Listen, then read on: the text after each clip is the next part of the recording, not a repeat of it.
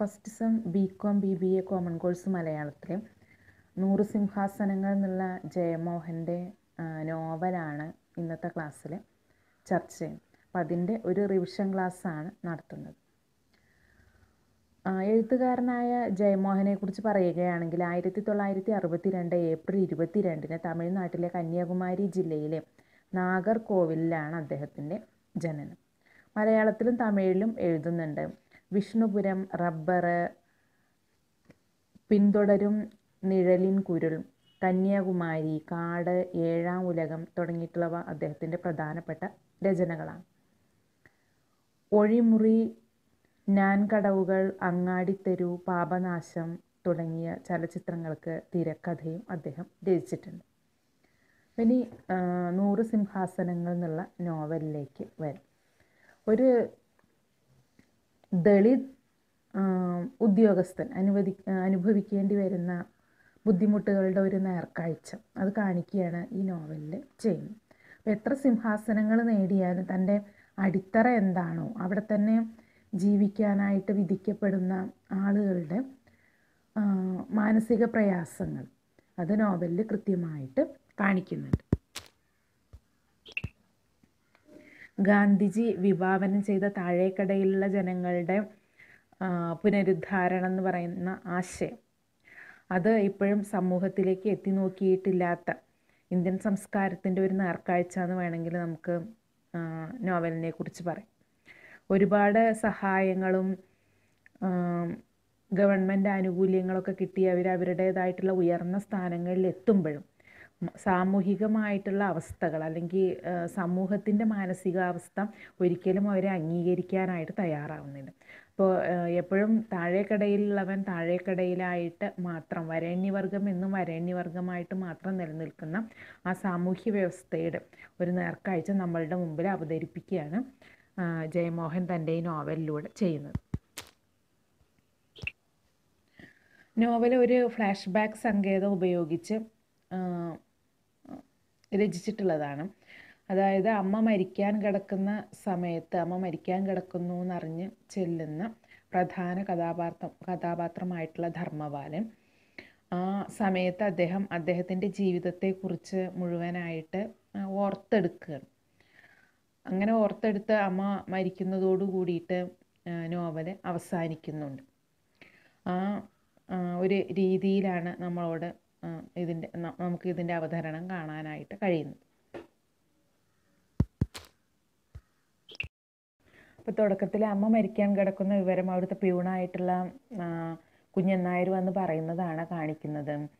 അപ്പോൾ കുഞ്ഞൻ നായർ അവിടെ ഉണ്ടായിരുന്ന രമണി എന്ന് പറയുന്ന മറ്റൊരു സ്റ്റാഫ് അപ്പോൾ പിന്നെ അവരോട് കണ്ണു കാണിച്ചിട്ടാണ് ധർമ്മപാലൻ എന്ന് പറയുന്ന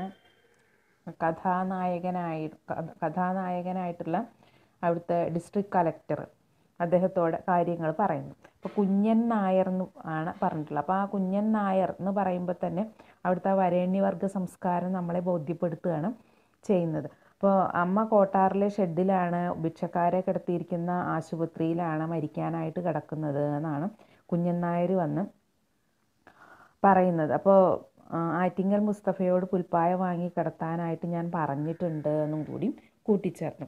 അപ്പോഴേക്കും ഇത് കേൾക്കാനായിട്ട് പുറത്ത് വരാന്തയിൽ മറ്റ് സ്റ്റാഫുകളൊക്കെ അങ്ങനെ നോക്കി നിൽക്കുന്ന ഒരവസ്ഥ ഉണ്ട്.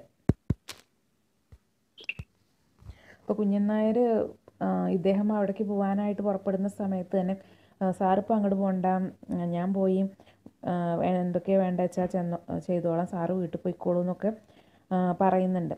അപ്പോൾ ആ സമയത്ത് വേണ്ട, നായർ വീട്ടിലേക്ക് പോയിക്കോ, ഞാൻ നോക്കിക്കൊള്ളാം എന്ന് പറഞ്ഞ് പോവുകയാണ്. അപ്പോൾ അദ്ദേഹം പുറത്തിറങ്ങുമ്പോൾ ഇഷ്ടംപോലെ പരിഹാസ നോട്ടങ്ങൾ നാല് ഭാഗത്തുനിന്നും അദ്ദേഹത്തിന് നേരിടേണ്ടി വരുന്നുണ്ട്. അങ്ങനെ കോട്ടാറിലെ ആശുപത്രിയിലേക്ക് അദ്ദേഹം പോവുകയാണ്. അപ്പോൾ ആ ആശുപത്രിയെക്കുറിച്ച് അതിനപ്പുറത്താണ് കഴുതച്ചന്ത ആശുപത്രി എന്ന് കേട്ടിട്ടുണ്ട് എന്ന് അദ്ദേഹം ഇങ്ങനെ വിചാരിക്കുന്നുണ്ട്. അപ്പോൾ കാറിലിരിക്കുമ്പോൾ തന്നെ അദ്ദേഹം ചിന്തിക്കുന്നുണ്ട്, ഇനിയിപ്പോൾ വീട്ടിൽ ചെന്നാൽ എന്താവും അവസ്ഥ എന്ന് അദ്ദേഹം അങ്ങനെ പറയുന്നുണ്ട്, വിചാരിക്കുന്നുണ്ട്. അപ്പോൾ ആ സമയത്ത് തന്നെ അദ്ദേഹത്തിന് ഭയങ്കര ടെൻഷനായിട്ട് ഒരു സിഗരറ്റ് എടുത്ത് വലിക്കാനായിട്ട് വിചാരിക്കുകയാണ്. അപ്പോൾ ഭാര്യയുടെ നിയന്ത്രണം, അത് കാരണം ഇപ്പോൾ സിഗരറ്റ് വലിക്കാനും കൂടി സ്വാതന്ത്ര്യമില്ലാതെ ആയിട്ടുണ്ട് എന്നിങ്ങനെ ചിന്തിക്കുന്നുണ്ട് ആ സമയത്ത്. അപ്പോൾ ആശുപത്രി ചെന്ന് കഴിഞ്ഞപ്പോൾ എല്ലാവരും വളരെ ബഹുമാന പുരസ്സരം ഇദ്ദേഹത്തെ ഇങ്ങനെ സ്വീകരിച്ച് ഏത് പേഷ്യൻറ്റിനെ നോക്കാനാണ് വന്നതെന്നൊക്കെ ചോദിക്കുന്നുണ്ടാവും. 3ാമത്തെ ഷെഡിലാണ് എന്ന് പറഞ്ഞിട്ട് ആ 3ാമത്തെ ഷെഡ് കൊണ്ടുപോയി കാണിക്കുകയാണ്. ഡോക്ടറിനെയാണ് കൊണ്ടുപോയി കാണിക്കുന്നത്. അപ്പോൾ ഡോക്ടർ ഇങ്ങനെ പറയുന്നുണ്ട്, ഇപ്പോൾ മഴക്കാലം കൂടി ആയതുകൊണ്ട് മുനിസിപ്പാലിറ്റിയിൽ നിന്ന് മരിക്കാറായി റോട്ടിൽ കിടക്കുന്നവരെ മുഴുവനും വണ്ടിയിലിട്ട് ഇങ്ങോട്ട് കൊണ്ടും, പിന്നെ ഒന്നിനും പ്രത്യേകിച്ച് മരുന്നൊന്നും കൊടുക്കാൻ പറ്റാത്ത അവസ്ഥയാണ്, ഒക്കെ തീരെ മരിക്കാനായി കിടക്കുന്ന ഒരവസ്ഥയാണെന്നൊക്കെ ഡോക്ടർ ഇതിൻ്റെ ഇടയിൽ ഇങ്ങനെ പറയുന്നുണ്ട്. അപ്പം അങ്ങനെ ഷെഡിൽ നിറയെ തെരുവ് പട്ടികളാണ് ഉണ്ടായിരുന്നത്. മഴക്കാലം കൂടി ആയതുകൊണ്ട് തെരുവ് പട്ടികൾ നിറയെ അതിലേക്ക് കയറിയിട്ടുണ്ട്. പിന്നെ ആകെ അഴുക്കും ചെളിയും ദുർഗന്ധമൊക്കെയാണ് ഉണ്ടായിരുന്നത്. അപ്പം അങ്ങനെ 3ാമത്തെ ഷെഡിൻ്റെ ഒരു ദ്രവിച്ച തൂണിൻ്റെ താഴെയായിട്ട് ഇദ്ദേഹത്തിൻ്റെ അമ്മ കിടക്കുന്നത് ഇങ്ങനെ കാണുകയാണ്. അപ്പോൾ ഡോക്ടറോട് ഇവർക്ക് എന്താണെന്ന് ചോദിച്ചു. അപ്പോൾ പിന്നെ അവർക്ക് വയസ്സായതിൻ്റെ പ്രശ്നങ്ങളാണ്, 70 മറ്റോ ആയിട്ടുണ്ട് എന്ന് ഇദ്ദേഹത്തോട് പറഞ്ഞു. അപ്പോൾ അമ്മയെ കണ്ടപ്പോൾ ആകെ പകുതി നഗ്നയായിട്ടാണ്, പകുതി എന്നല്ല ഏകദേശം മുഴുവനായിട്ട് നഗ്നയായിട്ടാണ് കിടക്കുന്നത്. അപ്പോൾ അവരുടെ ആ ഒരു രൂപം വല്ലാത്തൊരവസ്ഥയിലാണ് അദ്ദേഹം വിവരിക്കുന്നത്. അപ്പോൾ അമ്മയെ കണ്ടപ്പോൾ അമ്മയുടെ പഴയ കാലത്തുണ്ടായിട്ടുള്ള തൻ്റെ ഇടവും അവരെ കണ്ടാലേ കുട്ടികളും അതേപോലെ ആൾക്കാരൊക്കെ ഓടി മാറുന്നതൊക്കെ അദ്ദേഹം ഇങ്ങനെ ഓർക്കുകയാണ്. അപ്പോൾ അതിൻ്റെ ഇടയിൽ ഡോക്ടർ ചോദിച്ചു, എന്തെങ്കിലും കേസുമായിട്ടാണോ സാറ് വന്നിട്ടുള്ളത്? ഇത് ബസ് സ്റ്റാൻഡിൽ നിന്ന് തോട്ടികൾ ഇവിടെ കൊണ്ടുവന്നിട്ടതാണ്, വേണമെങ്കിൽ വേറെ വല്ല ആശുപത്രിയിലേക്കും മാറ്റാം, 4-5 ദിവസമായിട്ട് യൂറിൻ പോണില്ല, അപ്പോൾ യൂറിൻ പോയി കഴിഞ്ഞാൽ ചിലപ്പോൾ ബോധം വരുമായിരിക്കും എന്നൊക്കെ ഡോക്ടർ ഇങ്ങനെ പറയുന്നുണ്ട്. അപ്പം അങ്ങനെ പറഞ്ഞുകൊണ്ടിരുന്നപ്പോൾ ഇയാൾ മിസ്റ്റർ മാണിക്കെന്ന് ഡോക്ടറെ വിളിച്ചു. അപ്പോൾ എന്താണ് ഇദ്ദേഹം പറയാൻ പോകുന്നത് ഡോക്ടർക്ക് മനസ്സിലായില്ല. ഇദ്ദേഹം പെട്ടെന്ന് പറഞ്ഞു, ഇതെൻ്റെ അമ്മയാണ്. ഡോക്ടർക്ക് പിന്നെ സത്യമാണോ പറയുന്നതെന്നറിയാതെ ഡോക്ടർ ഇദ്ദേഹത്തിൻ്റെ മുഖത്തങ്ങനെ നോക്കി നിൽക്കുകയാണ്. അപ്പോൾ നമ്മളുടെ കഥാനായകനായിട്ടുള്ള ധർമ്മപാലൻ പറഞ്ഞു, അമ്മ കുറേ ദിവസമായി വീട്ടിൽ നിന്ന് പോയിട്ട് ചില മാനസിക പ്രശ്നങ്ങളൊക്കെ ഉണ്ടായിരുന്നു എന്ന് പറഞ്ഞു. അപ്പോൾ ഡോക്ടർ കളക്ടറോട് സോറി പറഞ്ഞു, ഞാൻ കുറച്ച് സമയത്തിനുള്ളിൽ എന്തൊക്കെ വേണ്ടത് ചെയ്തു തരാം എന്നൊക്കെ പറഞ്ഞു. അപ്പോൾ നമ്മളുടെ കഥാനായകനായിട്ടുള്ള കളക്ടർ അദ്ദേഹം പറഞ്ഞു, വേണ്ട, അതിൻ്റെ ഒന്നും ആവശ്യമില്ല, ഇവരെ ഒന്ന് വൃത്തിയാക്കി തന്നാൽ മതി, ഞാൻ പ്രൈവറ്റ് ഹോസ്പിറ്റലിലേക്ക് മാറ്റിക്കൊള്ളാം എന്ന് പറഞ്ഞു. അപ്പോൾ നമ്മളുടെ ഡോക്ടർക്ക് പേടിയായി. കാരണം ഒരാശുപത്രീൻ്റെ അവസ്ഥ ഈ രീതിയിൽ കണ്ടു കഴിഞ്ഞാൽ കളക്ടർ തനിക്കെതിരെ നടപടി എടുക്കുമെന്ന്. അപ്പോൾ അദ്ദേഹം പറഞ്ഞു, എൻ്റെ ഒരു തെറ്റൊന്നുമില്ല സാർ, മുനിസിപ്പാലിറ്റിയിലെ ചപ്പ് ചവറിലേക്ക് കൊണ്ടിടുന്നത് പോലെയാണ് ഇവിടെ കൊണ്ടുവന്ന ആളുകളെ ഇടുന്നത്, എനിക്ക് ചെയ്യാൻ പറ്റുന്നതൊക്കെ ഞാൻ ചെയ്തു കൊടുക്കുന്നുണ്ട്, അപ്പോൾ അത്രയൊക്കെയല്ലേ പറ്റുള്ളൂ എന്നൊക്കെ പറഞ്ഞു. എന്നിട്ട് അയാൾ പിന്നെ അയാളുടേതായിട്ടുള്ള കുറേ കാര്യങ്ങൾ പറയുകയാണ്. സാർ, ഞാൻ SC കോട്ടയിൽ വന്നവനെ, എന്നെപ്പോലുള്ള ആളുകൾക്ക് ഇവിടെ ഒരു സ്ഥാനവുമില്ല, വൃത്തികെട്ട ഏതോ ഒരു പ്രാണിയെ നോക്കുന്ന മാതിരിയാണ് എന്നെയും ഇവർ നോക്കുന്നത്. ഞാൻ സർവീസിൽ കയറി ഇപ്പോൾ 18 കൊല്ലം കഴിഞ്ഞിരിക്കുന്നു.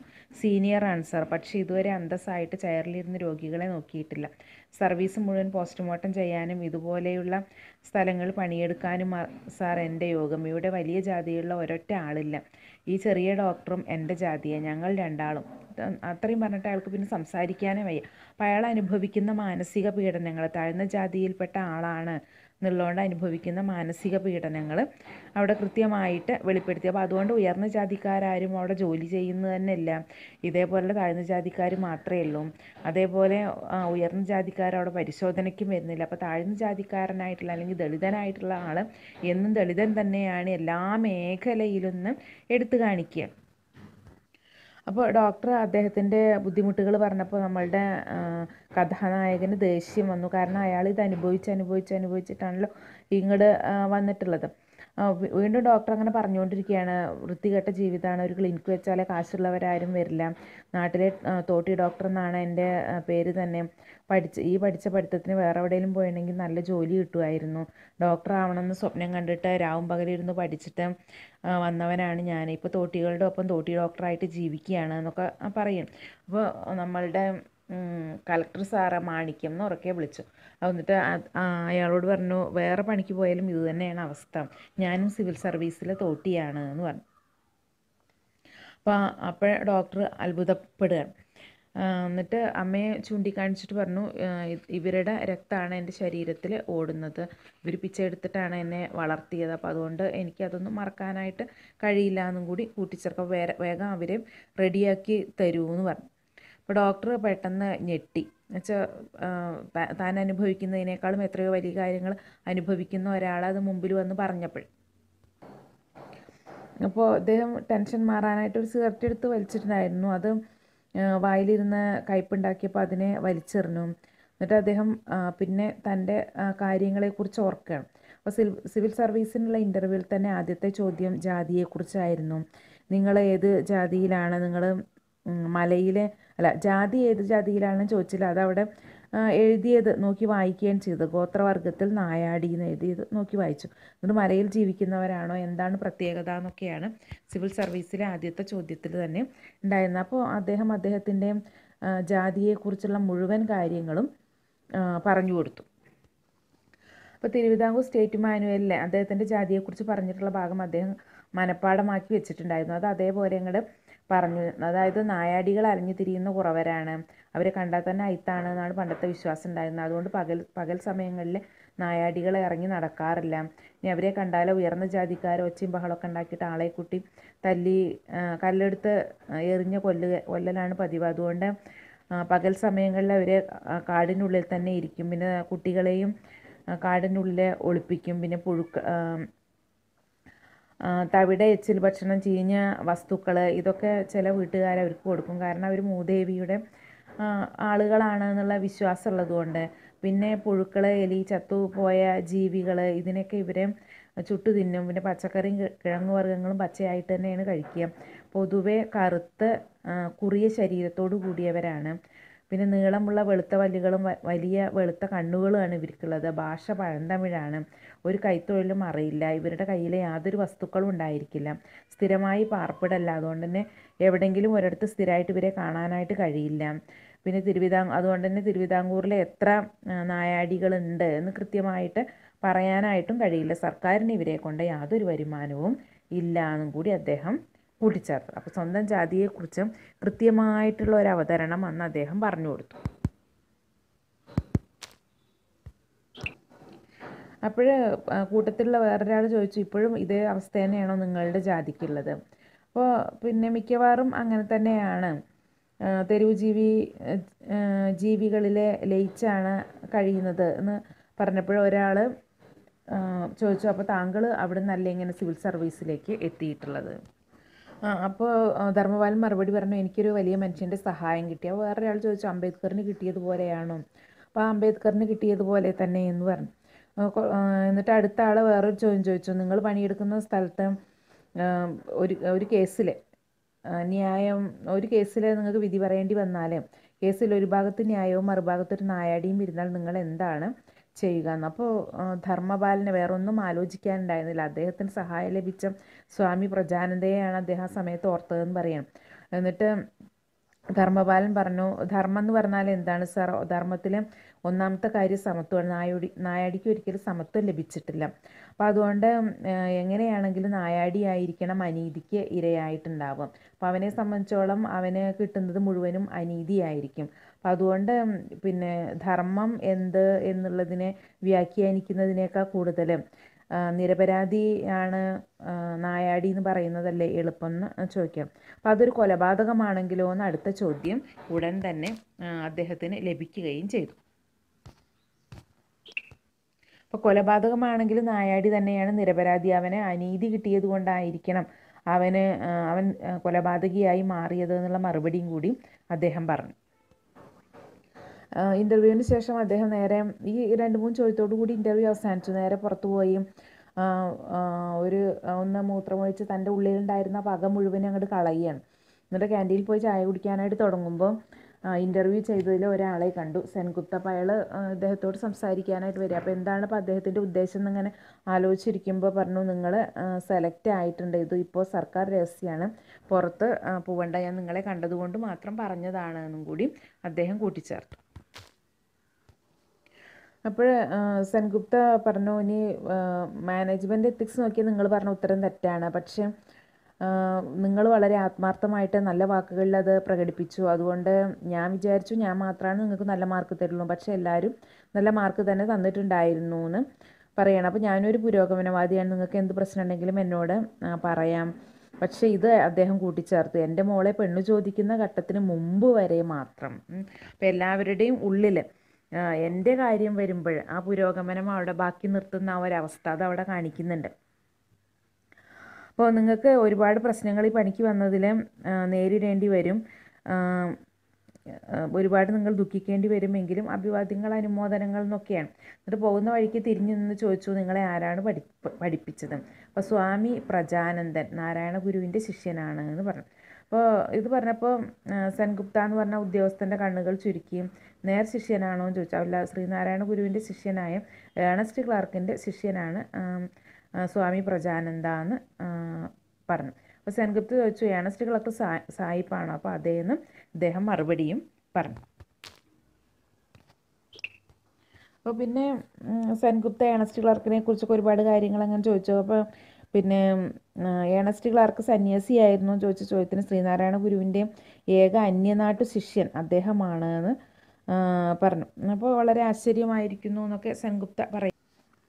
അപ്പോൾ സെൻഗുപ്ത ഇങ്ങനെയൊക്കെ സംസാരിച്ചിട്ട് ഓക്കെ കാണാമെന്ന് പറഞ്ഞു. പിന്നെ പക്ഷേ എന്ന് പറഞ്ഞ് നിർത്തുകയാണ്. എന്നിട്ട് പറഞ്ഞു, നിനക്കൊരു നല്ല അധ്യാപകനാവാം, നല്ല ഡോക്ടറാവാം, നല്ല രാഷ്ട്രീയക്കാരനാവാമായിരുന്നു.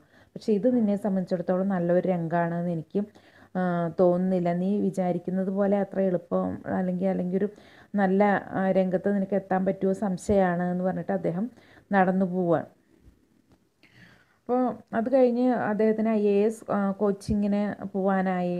അപ്പോൾ ട്രെയിനിങ്ങിന് IAS ട്രെയിനിങ് എന്ന് പറയുന്നത് ഞാൻ ഭരിക്കാൻ വേണ്ടി ജനിച്ചവനാണ് എന്നുള്ളൊരു മിഥ്യാധാരണ ഓരോരുത്തരിലും ഉണ്ടാക്കലാണെന്ന് അദ്ദേഹം അങ്ങനെ പറയുന്നുണ്ട്. പക്ഷേ ഇദ്ദേഹത്തിന് മാത്രം അങ്ങനെയായിരുന്നില്ല. നീ അതെല്ലാം നീ ഞങ്ങളുടെ നീതിബോധം കൊണ്ട് നീ ഇവിടെ വന്നു, ഞങ്ങളോടൊപ്പം ഇരിക്കുന്നു, അതിനാൽ നീ ഞങ്ങൾക്ക് ആശ്രിതനായിരുന്നു കൊള്ളുക, ഞങ്ങളോടൊപ്പം നന്ദിയോടിരിക്കുക തുടങ്ങിയിട്ടുള്ള എപ്പോഴും മറ്റുള്ളവരുടെ അടുത്ത് നിന്ന് ഒരു അടിമത്വപരമായിട്ടുള്ള അല്ലെങ്കിൽ വിവേചനപരമായിട്ടുള്ള സമീപനം മാത്രമാണ് അദ്ദേഹത്തിന് ലഭിച്ചത് എന്ന് പറയുക. അപ്പോൾ അദ്ദേഹത്തിന് ആദ്യമായിട്ട് നിയമനം കിട്ടിയ തമിഴ്നാട്ടിലാണ്. അപ്പോൾ ആദ്യത്തെ ദിവസം തന്നെ അദ്ദേഹം ആരാണെന്ന് മനസ്സിലായി എന്ന് പറയുകയാണ്. അതായത് തലേ ദിവസം മേലധികാരിയെ കണ്ട് സംസാരിച്ചു പോരുമ്പോൾ അദ്ദേഹത്തിൻ്റെ മുറി കാണിച്ചു കൊടുത്തിട്ടുണ്ടായിരുന്നു. അപ്പോൾ ആ മുറിയിലുണ്ടായിരുന്ന സിംഹാസനം പോലത്തെ കസേര പിറ്റേ ദിവസം ആയപ്പോഴേക്കും മാറ്റിയിട്ടുണ്ടായിരുന്നു. പലരിരുന്ന് തളർന്ന ചൂരൽ കസേര മാത്രമാണ് അദ്ദേഹത്തിന് കിട്ടിയത്.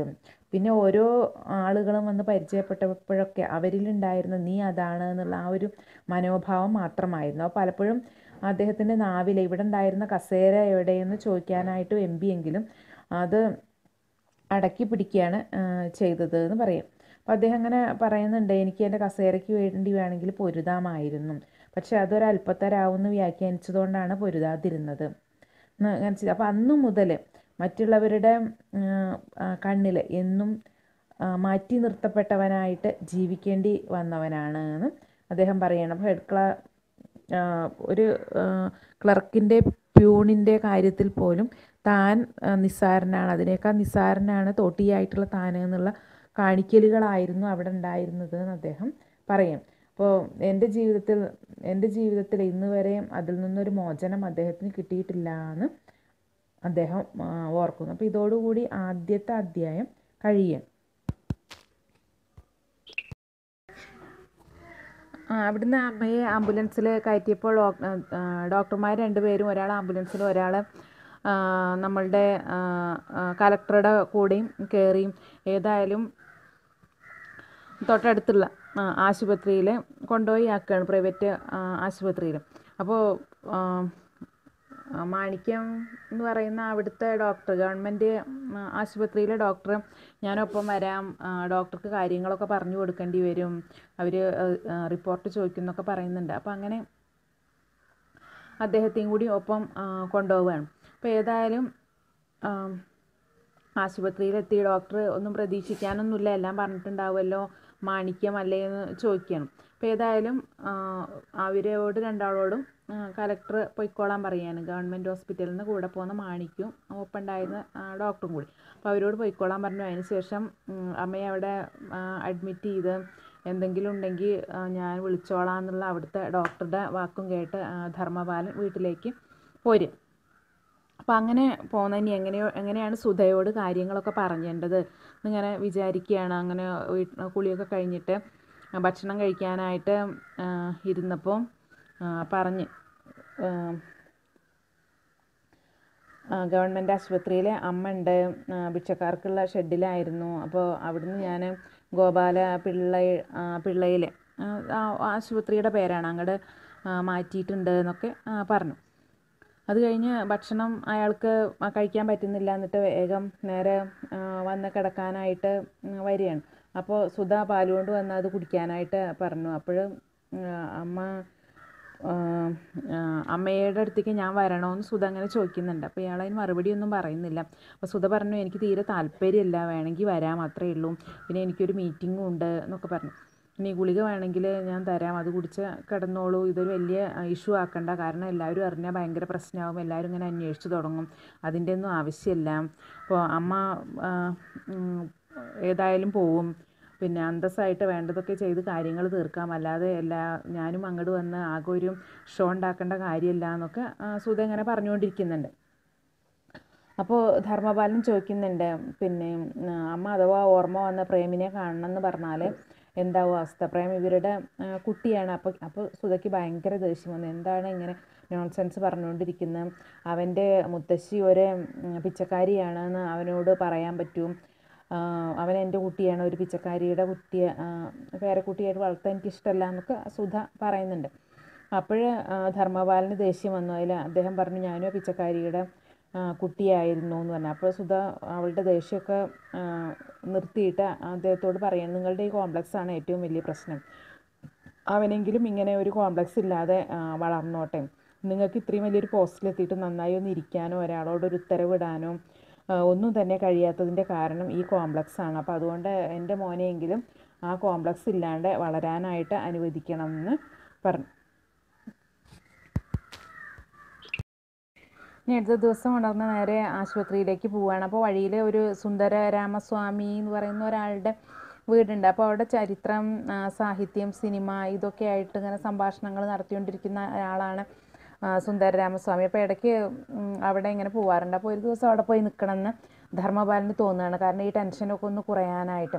പക്ഷേ അവിടെ കയറാനൊന്നും അയാൾക്ക് കഴിഞ്ഞില്ല. നേരെ ആശുപത്രിയിൽ തന്നെ പോവുകയാണ്. അപ്പോൾ അവിടെ ചെന്നപ്പോൾ നമ്മളുടെ ഓഫീസിൽ ഇന്നലെ നമ്മൾ കണ്ട നായരുണ്ടല്ലോ, അദ്ദേഹം അവിടെ ഉണ്ടായിരുന്നു. അപ്പോൾ ഞാൻ നേരത്തെ തന്നെ വന്നു, അമ്മയുടെ കാര്യങ്ങളൊക്കെ അന്വേഷിക്കുകയാണ്, സാറ് വേണമെങ്കിൽ ഓഫീസിൽ പോയിക്കോളൂ, ഞാനിവിടെ നിന്നോളാം എന്നൊക്കെയാണ് നായർ പറയുന്നത്. അപ്പോൾ ധർമ്മപാലൻ അതിൻ്റെ ആവശ്യമില്ല, നിങ്ങൾ ഓഫീസിൽ പോയിക്കോളും, എന്നിട്ട് ഞാൻ ഇന്നലെ അവിടെ വെച്ചിട്ടുള്ള ഫയലുകളൊക്കെ നാരായണ പിള്ളയുടെ കയ്യിൽ കൊടുക്കുക എന്ന് പറഞ്ഞിട്ട് അയാളെ വളരെ അധികാരഭാവത്തിൽ തന്നെ പറഞ്ഞയക്കാനുള്ള ഒരു ശ്രമം നടത്തി. എന്നിട്ട് അമ്മയുടെ അടുത്ത് പോയിരുന്നു. അപ്പോൾ അമ്മയുടെ ശരീരം മുഴുവനും വ്രണങ്ങളാണ്. അപ്പോൾ ആ വ്രണങ്ങൾ കണ്ടപ്പോൾ അദ്ദേഹത്തിൻ്റെ ആ പണ്ടത്തെ ജീവിതത്തിലേക്ക് തിരിച്ചു പോവുകയാണ്. അപ്പോൾ അമ്മയുടെ ശരീരത്തിൽ പട്ടികളോടും മറ്റും മനുഷ്യരോടൊക്കെ കലഹിച്ചിട്ട് അവർ കമ്പുകൊണ്ടോ കല്ലുകൊണ്ടൊക്കെ എറിഞ്ഞിട്ടും ചായക്കടകളിൽ നിന്ന് ചൂടുവെള്ളം കോരി ഒഴിച്ചിട്ടൊക്കെയുള്ള വ്രണങ്ങളാവാം ഇത് എന്ന് അദ്ദേഹം അങ്ങനെ വിചാരിച്ചു. എന്നിട്ട് അദ്ദേഹത്തിൻ്റെ ജീവിതത്തെക്കുറിച്ച് ഓർക്കുകയാണ്. അപ്പോൾ സുധയെ പ്രേമിച്ച് നടക്കുന്ന നാളുകളിലൊന്നിലെ അദ്ദേഹത്തിൻ്റെ ഷർട്ട് ഊരിയപ്പോൾ അറിയാണ്ട് അദ്ദേഹത്തിൻ്റെ ശരീരത്തിലുള്ള ഇങ്ങനെയുള്ള ഉണങ്ങിയ പാടുകൾ അവൾ കണ്ടിട്ടുണ്ടായിരുന്നു. അപ്പോൾ ഇതെന്താണെന്ന് ചോദിച്ചപ്പോൾ എൻ്റെ ചെറുപ്പകാലത്തിൻ്റെ ഓർമ്മയാണെന്ന് ഇദ്ദേഹം പറഞ്ഞു. അപ്പോൾ നീളം കൂടിയ ഒരു മുറിവ് കണ്ടപ്പോൾ ഇത് പുറംതിരിഞ്ഞ് ഓടിയപ്പോൾ കിട്ടിയതാണ് എന്നും പറഞ്ഞു. അപ്പോൾ അവൾക്ക് അന്ന് വളരെ ഒരു സിമ്പതിയാണ് തോന്നിയത്. വളരെ സഹതാപം തോന്നിയിട്ട് അവൾ ആ മുറിവിലൊക്കെ ഇങ്ങനെ തലോടിയും കൊണ്ടിരുന്നു.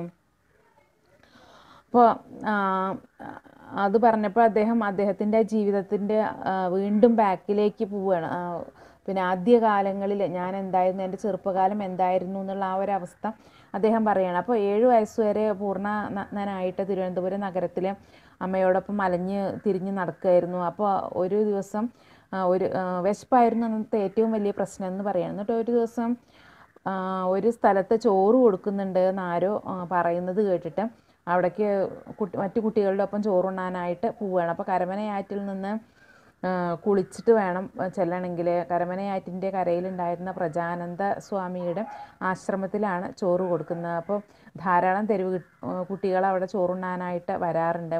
അപ്പോൾ വെള്ളത്തിലിറങ്ങി കുളിക്കണം എന്ന് പറഞ്ഞപ്പോൾ ആദ്യമൊക്കെ മടി തോന്നി. പിന്നെ പ്രജാനന്ദ സ്വാമികൾ തന്നെ വലിച്ചു കൊണ്ടുപോയി വെള്ളത്തിൽ മുക്കി ആകെ ശരീരം മുഴുവൻ ചകിരിയൊക്കെ ഇട്ട് ഉരച്ച് കുളിപ്പിച്ച് എന്നിട്ടാണ് ഭക്ഷണം കഴിക്കാനായിട്ട് കൊണ്ടുപോകുന്നത്. അപ്പോൾ ആദ്യം കുറേ പ്രാവശ്യം ഓടും ഒക്കെ ചെയ്തെങ്കിലും സ്വാമി കുളിപ്പിച്ച് ആശ്രമത്തിൽ കൊണ്ടുപോയിരുത്തി ഭക്ഷണം കൊടുക്കുകയാണ്. അപ്പോൾ എത്ര ഭക്ഷണം കഴിച്ചാലും മതി വരുന്നില്ല. ചോറ് വലിയൊരു ഇല കൊടുന്ന് അതിൽ നിറച്ച് അങ്ങനെ ചോറിട്ടപ്പോൾ അത് മുഴുവനും കഴിച്ച് വിശപ്പ് അത്രയും വലിയൊരു പ്രശ്നമായിട്ട് അവരുടെ ജീവിതത്തിൽ അതുവരെ അവരുടെ ഭക്ഷണം എന്ന് പറയുന്നത് ചീഞ്ഞളിഞ്ഞ വസ്തുക്കളും അങ്ങനെ ചവറ്റുകുട്ടകളിൽ നിന്ന് കിട്ടുന്നത് മാത്രമായിരുന്നല്ലോ. അപ്പോൾ അങ്ങനെ ഒരുപാട് ചോറ് അന്ന് കഴിച്ചു. അപ്പോൾ അതിനുശേഷം ഇടയ്ക്കിടയ്ക്ക് പ്രജാനന്ദൻ്റെ ആശ്രമത്തിൽ പോയി തുടങ്ങി. അപ്പോൾ അവിടെ ചെന്ന് കഴിഞ്ഞാൽ കുറച്ച് ദിവസം ചെന്ന് കഴിഞ്ഞാൽ പിന്നെ അവിടെയുള്ള കുട്ടികളെയൊക്കെ അപ്പുറത്ത് ബോധാനന്ദൻ എന്ന് പറയുന്ന ഒരു സ്വാമിയുടെ സ്കൂളുണ്ട്, അവിടേക്ക് ചേർക്കലാണ് പതിവ്. അപ്പോൾ അതുകൊണ്ട് നമ്മളുടെ ധർമ്മപാലനെ അവിടെ ചേർക്കണം. പ്രജാനന്ദനാണ് ധർമ്മപാലൻ എന്നുള്ള പേര് കൊടുക്കുന്നത്. അപ്പോൾ അന്ന് ഏറ്റവും ഇഷ്ടപ്പെട്ടിരുന്നത് ഈ ബോധാനന്ദൻ്റെ കൈകളെയാണ് എന്ന് ഇദ്ദേഹം പറയണം. കാരണം അദ്ദേഹം ഒരു പക്ഷിയെ പോലെ ഇവനെ ഇങ്ങനെ എടുത്ത് എറിയുകയൊക്കെ ചെയ്യുമായിരുന്നു എന്നൊക്കെ അദ്ദേഹം ഓർക്കുകയാണ്. അപ്പം അങ്ങനെ ബോധാനന്ദൻ്റെ പള്ളിക്കൂടത്തിൽ ചെന്ന് പഠിക്കാനായിട്ട് തുടങ്ങിയ പ്രജാനന്ദ സ്വാമികളെക്കുറിച്ച് പറയുന്നുണ്ട്. അദ്ദേഹം അന്ന് തന്നെ താടി നരച്ചു തുടങ്ങിയിട്ടുള്ള ഒരാളാണ്. ചെറിയ ശരീരവും സ്ത്രീകളുടെ ശബ്ദവുമുള്ള വെളുത്ത ഒരു മനുഷ്യനാണ് പ്രജാനന്ദ സ്വാമികൾ. അപ്പോൾ ഒരുപാട് നേരം അദ്ദേഹം കണ്ണടച്ച് വെറുതെ ഇരിക്കുന്നത് ഇങ്ങനെ കാണാമെന്ന് പറയും. അപ്പോൾ പ്രജാനന്ദൻ സ്വാമികളുടെ ആശ്രമം ഒരു വിജയമായിരുന്നോ പരാജയമായിരുന്നോ ഒന്നും തന്നെ പറയാനായിട്ട് കഴിയില്ല. കാരണം എന്നും 100-100ഓളം ആളുകൾക്ക് അവിടെ ഭക്ഷണം കൊടുക്കലുണ്ട്. പക്ഷെ സ്ഥിരമായിട്ട് ഒരു 10 കുട്ടികൾ പോലും അവിടെ തുടർച്ചയായിട്ട് പഠിക്കുമായിരുന്നില്ല. ഇടയ്ക്കിടയ്ക്ക് അവരുടെ രക്ഷിതാക്കൾ വന്ന് കുട്ടികളെ കൂട്ടിക്കൊണ്ട് പോകും. കുറേ പേരെ അവിടുന്ന് ഓടിപ്പോവും. അങ്ങനെയൊക്കെയായിരുന്നു. പിന്നെ ചൊറിയും ചിരങ്ങൊക്കെ പിടിച്ച് വീണ്ടും വരും. ബോധാനന്ദൻ വീണ്ടും അവരെയൊക്കെ പുഴയിൽ കൊണ്ടുപോയി ഉരച്ച് കുളിപ്പിച്ച് വീണ്ടും ആശ്രമത്തിൽ കൊണ്ടുവന്നാക്കും. ഇതൊന്നും അദ്ദേഹത്തെ സംബന്ധിച്ചിടത്തോളം ഒരു വലിയ കാര്യമായിരുന്നില്ല എന്ന് പറയണം. അപ്പോൾ നമ്മളുടെ ധർമ്മപാലൻ അവിടെ ചെന്ന് 4-ാമത്തെ ദിവസം അദ്ദേഹത്തിൻ്റെ അമ്മ വന്ന് അദ്ദേഹത്തെ കൂട്ടിക്കൊണ്ടുപോവുകയാണ്. നഗരത്തിൽ ഇതേപോലെ അലഞ്ഞു തിരിഞ്ഞ് നടക്കുകയാണ്. അങ്ങനെ അപ്പോൾ തിരുവിതാംകൂറിൽ അക്കാലത്ത് ഉണ്ടായിരുന്ന നായാടികളിൽ അധികവും തിരുവനന്തപുരത്ത് ഉള്ളവരായിരുന്നു. ബാക്കിയുള്ളവരെ തിരുനെൽവേലിയിലും നാഗർകോവിലും ചെന്ന് കുടിയേറി പാർത്തിട്ടുണ്ട് എന്നൊക്കെ ഇദ്ദേഹം അങ്ങനെ പറയുകയാണ്. അപ്പോൾ നാട്ടിൻപുറത്ത് ഉള്ളതുപോലെ നഗരത്തിലാരും നായാടികളെ കണ്ടുപിടിക്കാറില്ല, അടിച്ചു കൊല്ലാറുമില്ല. അതുകൊണ്ട് അവരൊക്കെ തന്നെ നഗരത്തിലേക്ക് പിന്നെ ചേക്കേറി എന്ന് പറയും. അപ്പോൾ സത്യത്തിൽ നായാടികളെ പറ്റിയുള്ള എല്ലാ കണക്കുകളും തെറ്റാണെന്ന് ഇദ്ദേഹം കൂട്ടിച്ചേർക്കുന്നുണ്ട്. തിരുവിതാംകൂർ മാനുവലുകളിൽ എഴുതിയവരാരും ഒറ്റ നായാടിയെ പോലും കണ്ടിട്ടുണ്ടാവില്ല. തഹസീൽദാർ പറയുന്ന കണക്കുകൾ അവരെ കുറിച്ചിട്ടു. തഹസീൽദാർമാർ മറ്റുള്ളവർ പറഞ്ഞത് കൂട്ടി പറഞ്ഞു. നായാടികൾ അദൃശ്യരായിരുന്നു, അവർക്ക് പോലും അവരെ കാണാനായിട്ട് കഴിഞ്ഞിരുന്നില്ല എന്ന് പറയാണ്. അതായത് ഒരിക്കലും പകൽ വെളിച്ചത്തിൽ അവർ വരുമായിരുന്നില്ല, നാട്ടുകാരെ പേടിച്ചിട്ടെന്ന് ആദ്യം തന്നെ പറഞ്ഞല്ലോ. അപ്പോൾ 1870-കളിലെ പഞ്ഞത്തിൽ പട്ടിണിക്കാലം വന്നപ്പോഴേ തെക്കേ ഇന്ത്യയിൽ മാത്രം 3 കോടിയോളം ആളുകളാണ് പട്ടിണി കിടന്ന് മരിച്ചത്. അപ്പോൾ അതിൽ നായാടികൾ മിക്കവാറും മരിച്ചു പോയിട്ടുണ്ടാവും എന്നാണ് അദ്ദേഹം പറയുന്നത്. കാരണം കല്ലിൻ്റെ ഉള്ളിൽ കഴിയുന്ന തവളകളെ പോലെയല്ലേ അവർ ആരും അറിയാണ്ട് ജീവിച്ചിട്ടുണ്ടായിരുന്നത് എന്ന് അദ്ദേഹം പറയും. ചവറും അഴുക്കും തിന്നാൻ ശീലിച്ചവരാണ് നായാടികൾ. അവർ അതുമാത്രം നിന്ന് നഗരങ്ങളിൽ ജീവിച്ചിരിക്കാനും ഇടയുണ്ട്. അപ്പോൾ നഗരങ്ങൾ വളർന്നപ്പോൾ ചവറ്റുകൂനകളും വളർന്നു. അപ്പോൾ അവയിൽ ജീവിക്കുന്ന ഒരു കൂട്ടം ആളുകളുണ്ടായി. അവരിലധികവും ഈ നായാടികൾ ആയിരിക്കാം എന്നും കൂടി അദ്ദേഹം കൂട്ടിച്ചേർക്കുന്നുണ്ട്. അപ്പോൾ അങ്ങനെയാണ് നായാടികളുടെ ജീവിതം. അപ്പോൾ അങ്ങനെ കുറച്ച് ദിവസം അങ്ങനെ കഴിഞ്ഞു. പിന്നെയും ഈ വിശപ്പ് അത് വീണ്ടും ഒരു വലിയ പ്രശ്നമായപ്പോഴും വീണ്ടും ബോധാനന്ദൻ്റെ ആശ്രമത്തിലേക്ക് തിരിച്ചു വരിക. അപ്പോൾ അങ്ങനെ കരമനയാറ്റിൽ കുളിപ്പിച്ചിട്ട് വീണ്ടും അവരവിടെ താമസിപ്പിച്ചു. അന്നാണ് ഈ ധർമ്മപാലൻ എന്നുള്ള പേര് അവർ ഇട്ടുകൊടുത്തത്. അപ്പോൾ ഭക്ഷണമൊക്കെ ആയിക്കഴിഞ്ഞാൽ പ്രാർത്ഥനായോഗത്തിൽ പ്രജാനന്ദ സ്വാമികൾ വന്നിരുന്ന ബോധാനന്ദൻ പറയും ധർമ്മ പാടിക്കോന്ന്. അപ്പോൾ അങ്ങനെ ഒരു പ്രിയപ്പെട്ട മകനായിട്ട് മാറി. അപ്പോൾ ദിവസങ്ങൾ കഴിഞ്ഞപ്പോൾ അമ്മ വീണ്ടും അന്വേഷിച്ചു വന്നു. അമ്മ എന്നിട്ട് ബലമായിട്ട് പിടിച്ചുകൊണ്ട് പോവുകയാണ്. അപ്പോൾ പിന്നെ അദ്ദേഹം വേഗം തന്നെ തിരിച്ചു വരികയാണ്. അപ്പോൾ അത് കഴിഞ്ഞ് പിന്നെയും ഇങ്ങനെ വന്നപ്പോൾ ബോധാനന്ദൻ നമ്മളുടെ ധർമ്മപാലനെ പറഞ്ഞയച്ചില്ല, അമ്മയെ തടഞ്ഞു. അമ്മ കുറേ ദിവസം എന്നിട്ട് അവിടെ കലങ്ങി തിരിഞ്ഞ് സ്വാമി പുള്ളേ കുടുസ്വാമി എന്ന് പറഞ്ഞിട്ട് കുറേ ദിവസം അമ്മ അവിടെ ഇരുന്നു. അതിൻ്റെ കാരണമുണ്ട്, അമ്മയ്ക്ക് ഒരുപാട് കുട്ടികൾ ജനിച്ചെങ്കിലും എല്ലാവരും തന്നെ മരിച്ചുപോയി. ഈ ഒരു കുട്ടി മാത്രമാണ് ബാക്കിയായത്. അപ്പോൾ അതുകൊണ്ടാണ് ഇവനെ അന്വേഷിച്ച് വന്നത്. അപ്പോൾ ഏതായാലും പിന്നെ ബോധാനന്ദൻ ധർമ്മപാലനെ അവരുടെ കൂടെ പറഞ്ഞയച്ചില്ല. അങ്ങനെ അമ്മയറിയാതെ അദ്ദേഹത്തെ പാലക്കാട് സ്കൂളിൽ അയച്ചു. അവിടുന്ന് ആലുവയിലേക്ക് പോയി. ഏതാനും കൊല്ലം കൊണ്ട് ഇദ്ദേഹം നല്ലൊരു ചെറുപ്പക്കാരനായിട്ട് മാറി, ഒരു ബലിഷ്ഠ ശരീരമുള്ള ചെറുപ്പക്കാരനായി മാറി. അതോടൊപ്പം തന്നെ വിശപ്പ് മാറി, കാരണം നേരത്തിന് ഭക്ഷണം കിട്ടുന്നുണ്ടല്ലോ. പിന്നെ വിശപ്പ് പഠിത്തത്തിലായി. ഇഷ്ടംപോലെ പുസ്തകങ്ങൾ വായിക്കുക, ഇഷ്ടംപോലെ അറിവ് സമ്പാദിക്കുക, അത് മാത്രമായിരുന്നു. അപ്പോൾ ഏത് സമയവും അങ്ങനെ പുസ്തകങ്ങളെ തിന്നുന്ന ഒരു സ്വഭാവമായി മാറി. പിന്നെ അപ്പോൾ അതുകൊണ്ട് തന്നെ സ്കൂളിൽ അദ്ദേഹത്തിൻ്റെ പേര് മൂങ്ങ എന്നായിരുന്നു. പക്ഷേ ഏത് സമയവും കണ്ണ് തുറന്നു പിടിച്ചിരിക്കും എന്നല്ലാണ്ട് ഒന്നും തന്നെ കാണുന്നുണ്ടായിരുന്നില്ല. ഈ അധ്യാപകർ പറയുന്ന കാര്യങ്ങൾ മാത്രമാണ്, അല്ലെങ്കിൽ പുസ്തകത്തിലുള്ള കാര്യങ്ങൾ മാത്രമാണ് അദ്ദേഹത്തിന് ശ്രദ്ധ ഉണ്ടായിരുന്നു. അപ്പം അതുകൊണ്ട് അദ്ദേഹത്തെക്കുറിച്ച് ഇങ്ങനെയാണ് പറയുന്നത്, ഒരു കറുത്ത സത്വമായിരുന്നു ഞാൻ എന്നാണ് പറയുന്നത് തന്നെ. അപ്പോൾ അതിനുശേഷം കോഴിക്കോട് കടപ്പുറത്ത് കോളറ പരന്നു പിടിച്ച സമയത്ത് അവിടെ സേവനം അനുഷ്ഠിക്കാൻ വേണ്ടിയിട്ട് ബോധാനന്ദൻ പോയി. അവിടുന്ന് കോളറ വന്ന് അദ്ദേഹം മരിക്കുകയാണ്. അപ്പോൾ പ്രജാനന്ദൻ്റെ ആശ്രമം പിന്നെ ഇങ്ങനെ കുറേശ്ശെ ചുരുങ്ങാനായിട്ട് തുടങ്ങി. അതൊരു താമസ സ്ഥലം മാത്രമായിട്ട് മാറി. അപ്പോൾ ഇവിടുന്ന് നീ പഠിക്കാൻ പോകുന്ന കുട്ടികൾക്കൊക്കെ ഒരു ചെറിയ തുക അങ്ങനെ എല്ലാ മാസവും കൊടുക്കുന്ന ഒരു രീതിയുണ്ട്. അപ്പോൾ ഇദ്ദേഹം തിരുവനന്തപുരത്ത് ഇങ്ങനെ ആദിവാസി കുട്ടികളുടെ കൂടെയാണ് താമസിച്ചിട്ടുണ്ടായിരുന്നു. തിരുവനന്തപുരത്തല്ല, ആലുവയിൽ. അപ്പോൾ ആദിവാസി കുട്ടികളുടെ കൂടെയാണ് താമസിച്ചിട്ടുണ്ടായിരുന്നത്. അപ്പോൾ അതിൽ ആദിവാസി കുട്ടികൾ പോലും ഈ നായാടി കുട്ടിയെ ഒപ്പം കൂട്ടാനായിട്ട് തയ്യാറായിരുന്നില്ല. ഹോസ്റ്റലിലെ ഏക നായാടിയായിരുന്നു ഇദ്ദേഹം. ഒരിക്കലും അവരുപയോഗിക്കുന്ന കക്കൂസ് ഉപയോഗിക്കാൻ അനുവാദം ഉണ്ടായിരുന്നില്ല. മൂത്രമൊഴിക്കാൻ പോലും പുറത്തു പോകണം എന്നുള്ള അവസ്ഥയായിരുന്നു. ഒരിക്കലും ഇദ്ദേഹത്തോട് സംസാരിക്കുക, കൂട്ടുകൂടുക ഒന്നും തന്നെ ആ കുട്ടികളൊന്നും ഉണ്ടായിരുന്നില്ല. അപ്പം അമ്മയെ പിന്നെ കുറേ കാലത്തിന് കാണുക, അമ്മയെക്കുറിച്ച് ഓർക്കുക ഒന്നും തന്നെ ആ കാലത്ത് ഞാൻ ചെയ്തിട്ടുണ്ടായിരുന്നില്ല എന്ന് അദ്ദേഹം പറയണം. അപ്പോൾ അദ്ദേഹം അന്നത്തെ തൻ്റെ ആ ജീവിതത്തോട് ഒരു എലിയെ പോലെയാണ് ഞാനന്ന് ജീവിച്ചത് പറയേണ്ടത്. വേറെ എല്ലാവരെയും പേടിച്ചിട്ടുള്ള ഒരു ജീവിതം. അങ്ങനെ അദ്ദേഹം MA എക്കണോമിക്സ് പൂർത്തിയായപ്പോൾ ഒരു ദിവസം പ്രജാനന്ദ സ്വാമികളെ അദ്ദേഹത്തെ കാണണമെന്ന് പറഞ്ഞിട്ട് ആളെ അയക്കുകയാണ്. അങ്ങനെ അദ്ദേഹം തിരുവനന്തപുരത്തേക്ക് പോവുകയാണ്. അപ്പോൾ ഈഴവർക്ക് മനസ്സിലാവുന്ന നാരായണ ഗുരു അല്ലായിരുന്നു അദ്ദേഹം പറഞ്ഞിരുന്ന നാരായണ ഗുരു എന്ന് ഇദ്ദേഹം കൂട്ടിച്ചേർക്കുന്നുണ്ട്. അതായത് ഏതെങ്കിലും ഒരു ഈഴവൻ്റെ ദൈവം എന്നുള്ള പോലെയല്ല ശ്രീനാരായണ ഗുരുവിൻ്റെ യഥാർത്ഥത്തിലുള്ള സ്വഭാവ സവിശേഷതകളെന്ന് ധർമ്മപാലൻ കൂട്ടിച്ചേർക്കുകയാണ്. അപ്പോൾ പ്രജാനന്ദ സ്വാമികൾ ശ്രീനാരായണ ഗുരുവിൻ്റെ ശിഷ്യനായിരുന്നു എന്ന് പറഞ്ഞല്ലോ.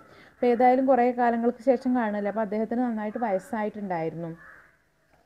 അപ്പോൾ ധർമ്മപാലനെ കണ്ടപ്പോൾ വളരെ സന്തോഷമായി. നീ അങ്ങ് വളർന്നു പോയില്ലേ എന്ന് പറയണം. അപ്പോൾ ഡിഗ്രി എപ്പോഴാണ് നിനക്ക് കയ്യിൽ കെട്ടുക, എന്നിട്ട് എന്താണ് നിൻ്റെ അടുത്ത പ്ലാൻ എന്നൊക്കെ ചോദിച്ചു.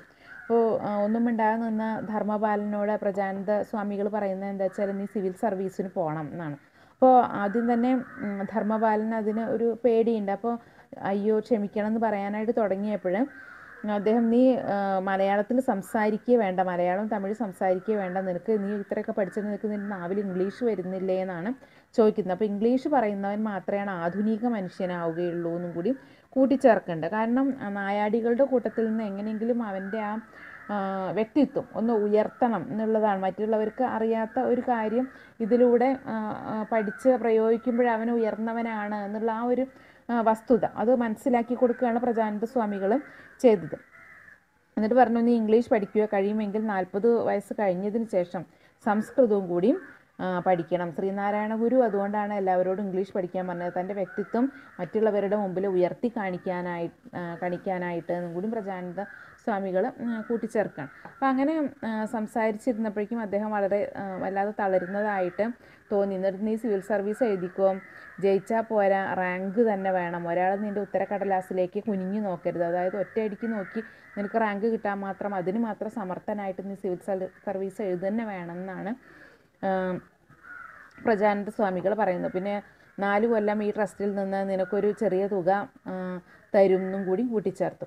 അപ്പോൾ നമ്മളുടെ ധർമ്മപാലൻ പറഞ്ഞു 4 കൊല്ലം വേണ്ട, എനിക്ക് 2 കൊല്ലം മതി, അതിൽ നിന്ന് അത്രയും സമയമാകുമ്പോഴേക്കന്നെ ഞാൻ ഒരു ജോലി സമ്പാദിച്ചോളാം എന്നാണ് പറയുന്നത്. അപ്പോൾ അങ്ങനെ ആ ദൃഢനിശ്ചയം അത് സ്വാമിയിലെ വല്ലാത്തൊരു സന്തോഷം ഉണ്ടാക്കിയെന്ന് പറയാം. അപ്പോൾ എന്നിട്ട് പറഞ്ഞു, ധൈര്യം വേണം, ഒടുങ്ങാത്ത ധൈര്യം വേണം, ഒരുപാട് കൊല്ലം നീ ഓടിയതല്ല, ഇനിയൊന്നും ഇരിക്കണം, അപ്പോൾ അതിനുള്ള ശ്രമങ്ങൾ നിൻ്റെ അടുത്ത് ഉണ്ടാവണം എന്നൊക്കെ പറഞ്ഞ് സ്വാമി അനുഗ്രഹിക്കുകയാണ്. അത് പറഞ്ഞിട്ട് പറഞ്ഞു, നീ അമ്മയെയും കൈവിടരുത്, അവളെ നീ എന്നും ഒപ്പം കൂട്ടണം, എന്തു വന്നാലും അവളെ വിട്ട് കളയരുത്. അവൾക്ക് നാം രണ്ടാളും ഇതുവരെ ചെയ്തത് മുഴുവൻ കൊടിയ പാപമാണ്. അവൾ ഒന്നും അറിയാത്ത കാട്ടുമൃഗം പോലെയാണ്. മൃഗങ്ങളുടെ ദുഃഖത്തെ നമുക്ക് പറഞ്ഞു തീർക്കാൻ പറ്റില്ല. അതുകൊണ്ട് അതിൻ്റെ ആഴം അഗാധമാണ്. നീ അമ്മയോട് പ്രായശ്ചിത്തം ചെയ്യണം. ഇത് മാത്രമാണ് പ്രജാനന്ദന് പറയാനുണ്ടായിരുന്നത്. കാരണം അന്ന് ഈ കുട്ടിയെ കുറേ പ്രസവിച്ചിട്ടും മറ്റു കുട്ടികളൊക്കെ മരിച്ചുപോയി, ഇത് മാത്രമാണ് ബാക്കിയുള്ളത്. അപ്പോൾ ഇതിനെ കാണാനായിട്ട് ഇങ്ങനെ വന്നുകൊണ്ടിരുന്നപ്പോൾ ഇവിടെ നാട്ടിൽ പറഞ്ഞയക്കുകയാണല്ലോ ചെയ്തത്. അപ്പോൾ അതുകൊണ്ട് നീ അവളെ അവളോട് നമ്മൾ രണ്ടും കൊടിയ പാവമാണ്, അവൾ ആ ഒരു മാതാവ് എന്നുള്ള യാതൊരു പരിഗണനയും അവൾക്ക് കൊടുത്തില്ല. അപ്പോൾ അതുകൊണ്ട് നിനക്കൊരു ജോലിയൊക്കെ കിട്ടുമ്പോൾ എന്തായാലും അവളെ ഉപേക്ഷിക്കാതെ അവളെ കൊണ്ടുവന്ന് സംരക്ഷിക്കണം, അങ്ങനെ നീ അവളോട് പ്രായശ്ചിത്തം ചെയ്യണം എന്നാണ് പ്രജാനന്ദ സ്വാമികൾ പറഞ്ഞത്. അത് സമ്മതിച്ചു. എന്നിട്ട് അദ്ദേഹം അന്ന് തിരുവനന്തപുരം നഗരം മുഴുവനും അമ്മയെ തേടി അലയുകയാണ്. പക്ഷേ എവിടെയൊന്നും കണ്ടു കിട്ടിയില്ല. ഏതെങ്കിലും നായാടിയോട് ചോദിച്ചാൽ പെട്ടെന്ന് കിട്ടുമായിരിക്കും, പക്ഷെ അതിന് തുനിഞ്ഞതുമില്ല. അപ്പം അങ്ങനെ നേരം പുലർന്നതിന് ശേഷം പാലക്കാട്ടേക്ക് പോയി, അവിടുന്ന് ചെന്നൈ, അങ്ങനെ പരീക്ഷ കഴിഞ്ഞ് കാത്തിരിക്കുന്ന ദിവസങ്ങളിൽ ഒന്നിലാണ് പെട്ടെന്ന് ഇങ്ങനെ സ്വാമി പറഞ്ഞ വാക്കുകളും ഇദ്ദേഹത്തിന് ഓർമ്മ വന്നത്. അമ്മയോട് പ്രായശ്ചിത്തം ചെയ്യണം. അപ്പോൾ എങ്ങനെയാണ് അമ്മയോട് പ്രായശ്ചിത്തം ചെയ്യുക, അതിങ്ങനെ ചിന്തിച്ച് കുറേ സമയം. കാരണം അപ്പോൾ അമ്മയെ ഇങ്ങനെ ഓർമ്മ വന്നു. പിന്നെ അമ്മ കുറേ ദിവസം അവിടുത്തെ ആശ്രമത്തിൻ്റെ പറമ്പിലിരുന്ന് കരഞ്ഞ്, ചാമി പുള്ളേത്താ ചാമി എന്ന് പറഞ്ഞിട്ട് കരഞ്ഞുകൊണ്ടിരുന്നത്, എനിക്ക് മോനെ കാപ്പ മക്ക കാപ്പ എന്നൊക്കെ പറഞ്ഞ് ഇരുന്ന് കരഞ്ഞുകൊണ്ടിരുന്നത് അപ്പോൾ അദ്ദേഹത്തിന് ഇങ്ങനെ ഓർമ്മ വരികയാണ്. അപ്പോൾ എന്നിട്ട് ധർമ്മപാലൻ വിചാരിക്കുന്നുണ്ട്, ഒരു വലിയ ഭാരമാണ് സ്വാമി എൻ്റെ തലയിൽ കെട്ടിവെച്ചിരിക്കുന്നത്. കാരണം അമ്മയെ കണ്ടെത്തണം, എന്നിട്ട് അമ്മയെ സംരക്ഷിക്കണം. ഒരിക്കലും അമ്മയ്ക്ക് ഇത്തരത്തിലുള്ള ജീവിതം കണ്ടെത്താൻ ചിലപ്പോൾ പറ്റിയെന്ന് വരും, പക്ഷേ ഇത്തരത്തിലുള്ള ജീവിതത്തോടെ അമ്മ എങ്ങനെ പൊരുത്തപ്പെടും, എങ്ങനെയാണ് ഞാൻ അമ്മയെ ഈ രീതിയിൽ സംരക്ഷിക്കുക, എങ്ങനെയാണ് ഞാൻ അമ്മയോട് പ്രായശ്ചിത്തം ചെയ്യുക എന്നുള്ള തുടങ്ങിയ ചിന്തകളൊക്കെ അദ്ദേഹത്തിന് ആ സമയത്ത് ഇങ്ങനെ ഉണ്ടായി.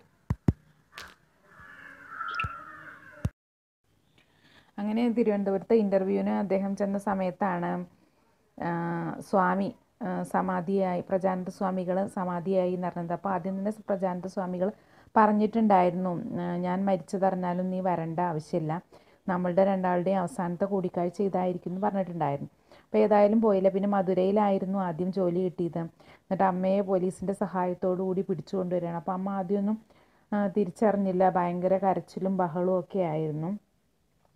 എന്നിട്ട് അമ്മയെ വിളിച്ചു കൊണ്ടുവന്ന് ചോറ് കൊടുത്ത് വയറ് നിറഞ്ഞ് കഴിഞ്ഞപ്പോഴാണ് അമ്മയോട് പറയുന്നത് എന്താണെന്ന് അമ്മയ്ക്ക് മനസ്സിലായത്. എന്നിട്ട് ശരീരം മുഴുവനും അമ്മ ഇങ്ങനെ തടവുകയാണ്. അപ്പോഴാണ് അദ്ദേഹത്തിന് മനസ്സിലായത്, ഒരു നായാടി മറ്റൊരു നായാടിയെ തിരിച്ചറിയുന്നത് ഈ പാടുകളിൽ കൂടെയാണ്. അപ്പോൾ ആ മുറിവിലൊക്കെ തൊട്ടപ്പോൾ അമ്മയ്ക്ക് മനസ്സിലായി ഇത് തൻ്റെ മകൻ കാപ്പൻ തന്നെയാണ്. അപ്പോൾ അങ്ങനെ കുറേ നേരം അമ്മ സ്നേഹപ്രകടനങ്ങളൊക്കെ നടത്തി.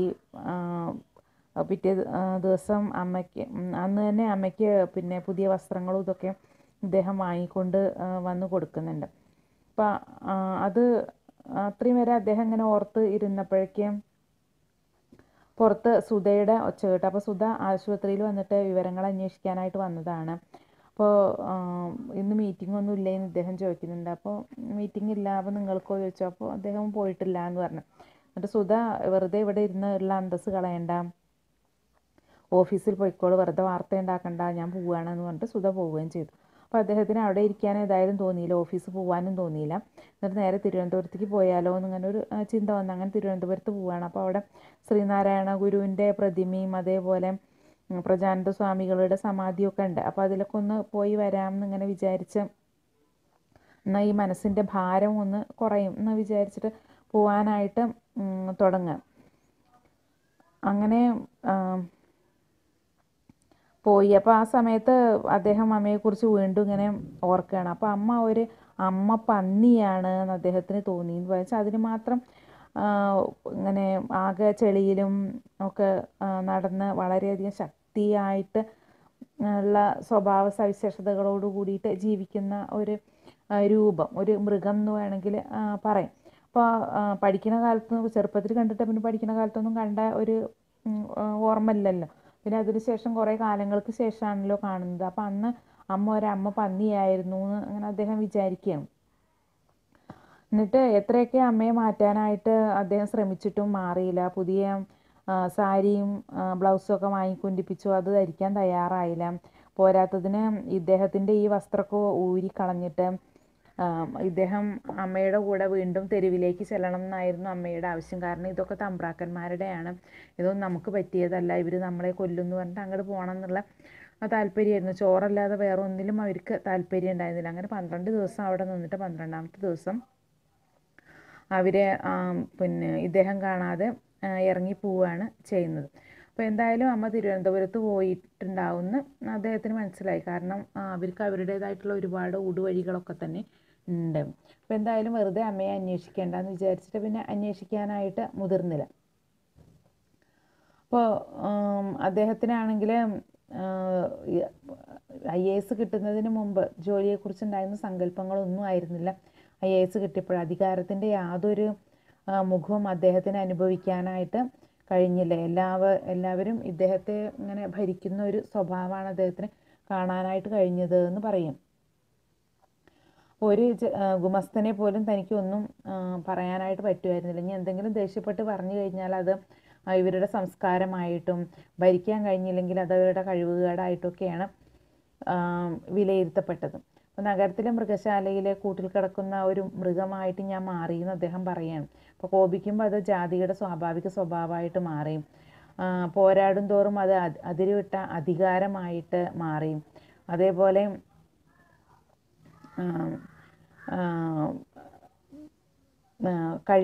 തൻ്റെ കഴിവില്ലായ്മയായിട്ട് മാറി. അങ്ങനെയൊക്കെയാണ് ഓരോരുത്തരും വിലയിരുത്തിയത്. ഇനി സുധയെ കല്യാണം കഴിച്ചതുപോലും ഇങ്ങനെയുള്ള ഈ ഇതിൽ നിന്ന് വ്യത്യസ്തമായിട്ട് തനിക്കൊരു നല്ല ജീവിതം ഉണ്ടാവട്ടെ എന്ന് വിചാരിച്ചിട്ടായിരുന്നു അദ്ദേഹം പറയുന്നത്. പക്ഷെ സുധയുടെ അടുത്തു നിന്നും അങ്ങനത്തെ ഒരു രീതി മാത്രമാണ് കിട്ടിയത്. അവരും അവരുടെ കുടുംബാംഗങ്ങളൊക്കെ വളരെ സഹതാപപൂർവ്വമാണ് ഇദ്ദേഹത്തെ നോക്കിക്കണ്ടത്. അല്ലാതെ അവരുടെ കൂട്ടത്തിൽ ഒരാളായിട്ട് കൂട്ടാനോ അവരുടെ ഒരു സാധാരണ മനുഷ്യൻ്റെ നിലയിൽ അദ്ദേഹത്തെ കാണാനോ ഒന്നും അവർ തയ്യാറായില്ല എന്നുള്ളതും കൂടി അവർ പറയും.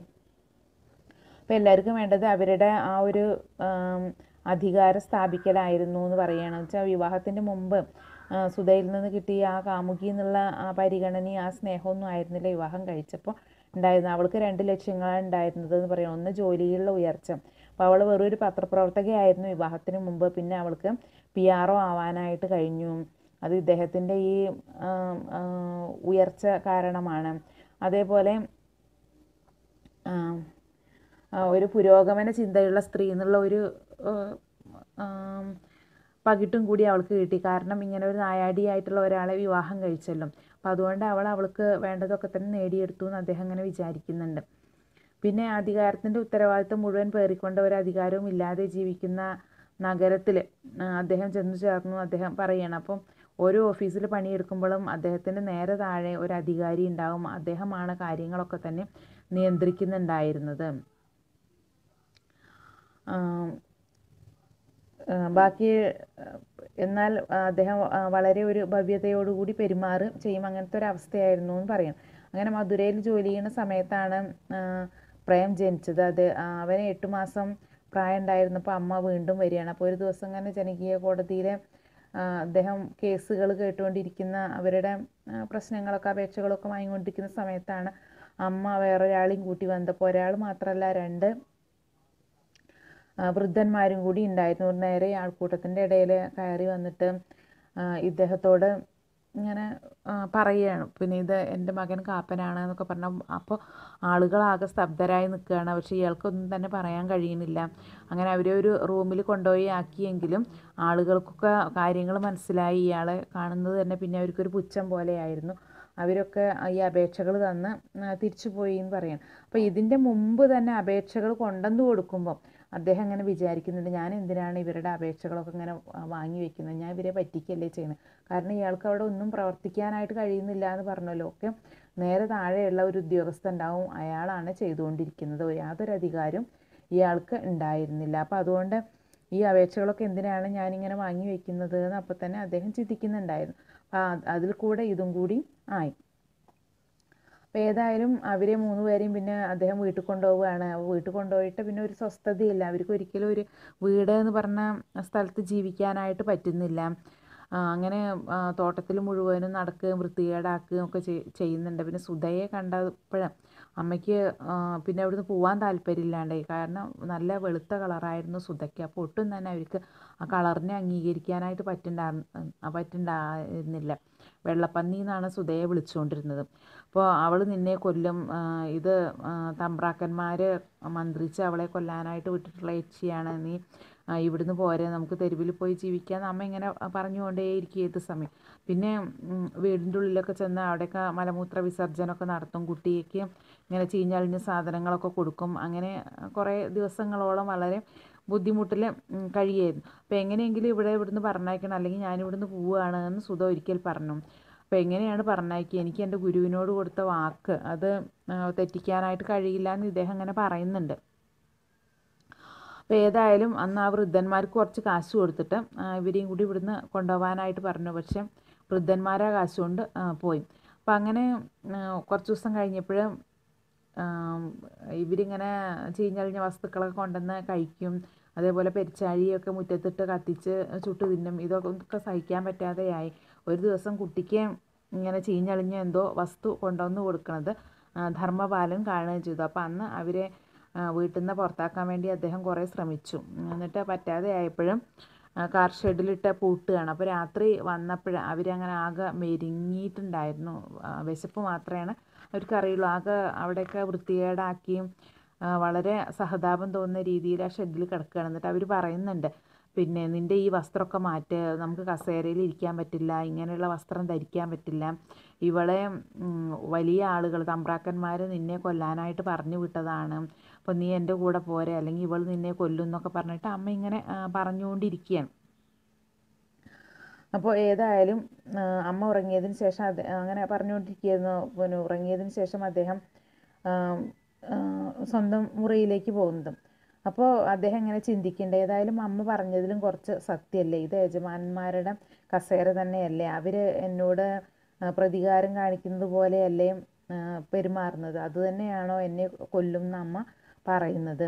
അപ്പോൾ എൻ്റെ മായകൾക്കും ചാടകൾക്കും ഒക്കെ അപ്പുറത്ത് ഒരു മാസ്മര വിദ്യയ്ക്ക് വശപ്പെടാത്ത ഒരു മൃഗം ആണ് അമ്മ ആണെങ്കിലും അമ്മ സത്യം തിരിച്ചറിഞ്ഞിട്ടല്ലേ എന്നെ ഇങ്ങനെ ഉപദേശിച്ചുകൊണ്ടിരിക്കുന്നത് എന്നൊക്കെ അദ്ദേഹം ചിന്തിക്കുകയാണ്. അതായത് ഒരിക്കലും അവർക്ക് ഏറ്റവും താഴേക്കടയിൽ ജീവിച്ച് വന്നവർ ആ ഒരു ജീവിതം തന്നെയാണ് മറ്റുള്ളവരിൽ നിന്ന് കിട്ടുള്ളൂ. എത്ര ഉയർന്ന ജോലിയായാലും എത്ര അധികാര പദവിയിലെത്തിക്കഴിഞ്ഞാലും എന്ന് അമ്മ ഇങ്ങനെ ഓർമ്മിപ്പിക്കുന്നതായിട്ട് അദ്ദേഹത്തിന് തോന്നുന്നുണ്ട്. രണ്ടാളും രണ്ട് രീതിയിൽ ചിന്തിക്കുന്നു എന്ന് മാത്രം. അമ്മ എന്ന് പറയുന്നത് യാതൊരു ആധുനികതയില്ലാത്ത ഒരു പ്രാകൃതമായിട്ടുള്ള മനസ്സാണ്, മൃഗത്തിൻ്റെ മനസ്സ് എന്ന് പറയുന്നുണ്ട്. അവർ ആ രീതിയിലാണല്ലോ ജീവിക്കുന്നത്, അപ്പം ചിന്തകളും ആ രീതിയിലാണ്. എന്നാൽ സംസ്കാരമുള്ള മനുഷ്യൻ എന്നുള്ള രീതിയിൽ ഇദ്ദേഹം ചിന്തിക്കുന്നു, രണ്ടും ഒന്ന് തന്നെയല്ലേ എന്ന് അദ്ദേഹം അങ്ങനെ ചിന്തിക്കുക. അങ്ങനെ അതിനുശേഷം അദ്ദേഹത്തിൻ്റെ ഓഫീസിലേക്ക് തന്നെ പോവുകയാണ്. അപ്പോൾ ഓഫീസിലെത്തിയപ്പോൾ 4:30 മണിയായി. അപ്പോൾ മുറിയിൽ ചെന്നിരുന്ന് കുഞ്ഞനായരോട് കുറച്ച് പലഹാരം വാങ്ങിക്കൊണ്ടാൻ പറഞ്ഞു. അത് കഴിച്ചു. അപ്പോൾ എൻ്റെ കുറവുകൾക്കും ബലഹീനതകൾക്കും കാരണങ്ങൾ അന്വേഷിക്കുകയാണോ, ഞാൻ എന്താണ് ഇവിടെ ചെയ്തുകൊണ്ടിരിക്കുന്നത് എന്ന് അദ്ദേഹം തന്നെ ഇങ്ങനെ സ്വയം ചിന്തിക്കുകയാണ്, ഒരു ആത്മപരിശോധന നടത്തുകയാണ്. അപ്പോൾ സുധ പറയുന്നത് അതാണെന്ന് അദ്ദേഹം പറയുകയാണ്. അപ്പോൾ എന്തുകൊണ്ടാണ് ഞാനൊന്നും ചെയ്യാത്തത്, നീ പറയുന്ന കാരണങ്ങൾ മുഴുവൻ നിൻ്റെ അപകർഷതാബോധം കൊണ്ട് ഉണ്ടാകുന്ന ഭാവനകൾ മാത്രമാണ്, നീ എന്താണോ ചെയ്യേണ്ടതെന്ന് നിനക്ക് നന്നായി അറിയാം, നീ അത് ഒരിക്കലും ചെയ്യണില്ല എന്നൊക്കെ സുധ ഇടയ്ക്കിടയ്ക്ക് ഇങ്ങനെ പറയലുണ്ടല്ലോ. അപ്പോൾ അതൊക്കെ ഞാൻ ചെയ്യാഞ്ഞിട്ട് തന്നെയാണെന്നൊക്കെ അദ്ദേഹത്തിന് ഇങ്ങനെ തോന്നുകയാണ്. അപ്പോൾ അദ്ദേഹം ഇങ്ങനെ വിചാരിക്കുന്ന കുറേ കാര്യങ്ങളാണ്. പിന്നെ അപ്പോൾ എന്നെപ്പോലുള്ളവരെ ശബ്ദമായിട്ടും കൈയായിട്ടും ഒക്കെ ഓഫീസിൻ്റെ ഉള്ളിൽ ഗവൺമെൻറ്റിൻ്റെ ഉള്ളിൽ പ്രവർത്തിക്കണം. പിന്നെ എന്നെപ്പോലുള്ളവർ എന്നാൽ തോട്ടികൾ വാരിയെടുത്ത ഷെഡുകൾ കൊണ്ടുചെന്നിടുന്ന മനുഷ്യ ചവറുകൾ എന്നാണ് അതുകൊണ്ട് ഉദ്ദേശിക്കുന്നതെന്ന് അദ്ദേഹം അങ്ങനെ പറയണം. അപ്പോൾ ആരോഗ്യത്തിനായിട്ട് കോടികൾ ഒഴുക്കുന്ന സർക്കാർ അവർക്കായിട്ട് എന്താണ് ചെയ്യുന്നത്. അപ്പോൾ അദ്ദേഹത്തിന് ഇങ്ങനെ തോന്നി, ഇന്നലെ ആ കഴുതച്ചന്തയുടെ അവിടെയുള്ള ആശുപത്രിയിൽ കണ്ട കാഴ്ച ഉണ്ടല്ലോ, അപ്പോൾ അതിനെതിരെ എന്തായാലും പ്രതികരിച്ചേ പറ്റുള്ളൂ. അങ്ങനെ അദ്ദേഹം അങ്ങനെ എഴുതുകയാണ്. പിന്നെ എന്നിട്ട് ഒരു റിപ്പോർട്ട് മുഴുവനായിട്ട് എഴുതി. അത് കഴിഞ്ഞപ്പോഴേക്ക് രാത്രിയായി. എന്നിട്ട് ചന്ത ഷെഡുകളിൽ കണ്ടത് മുഴുവനും വിശദീകരിച്ച് എഴുതിയിട്ട് പെട്ടെന്ന് തന്നെ നടപടി വേണമെന്ന് അഭ്യർത്ഥിച്ചു. അപ്പോൾ എന്ത് നടപടിയാണ് എടുക്കുന്നതെന്ന് ഏതായാലും നോക്കാം. അപ്പം അല്ലെങ്കിൽ എൻ്റെ അധികാരം ഉപയോഗിച്ച് ഡിസ്ട്രിക്ട് മെഡിക്കൽ ഓഫീസർക്ക് മീതെ കടുത്ത നടപടി എടുക്കേണ്ടി വരും എന്നൊക്കെ ആ കത്തിൽ എഴുതി. എന്നിട്ട് DMOയ്ക്കും ആ കത്തിൻ്റെ ഒരു പകർപ്പ് അയക്കാനായിട്ട് ഉത്തരവിട്ടു. അങ്ങനെ അദ്ദേഹം വീട്ടിലേക്ക് പോരാനായിട്ട് തുടങ്ങണം. അപ്പം അന്ന് ആശുപത്രിയിൽ പിന്നെ രണ്ടാമത് പോകണില്ല, നേരെ വീട്ടിലേക്ക് പോയി. വീട്ടിൽ ചെന്നപ്പോൾ സുധയ്ക്ക് എന്തൊക്കെയോ ഇദ്ദേഹത്തിനോട് പറയണം എന്ന് ഉണ്ട്. പക്ഷെ അതൊന്നും അദ്ദേഹം കേൾക്കാണ്ട് നേരെ ഉറങ്ങാനായിട്ടുള്ള ശ്രമമാണ്. അപ്പോൾ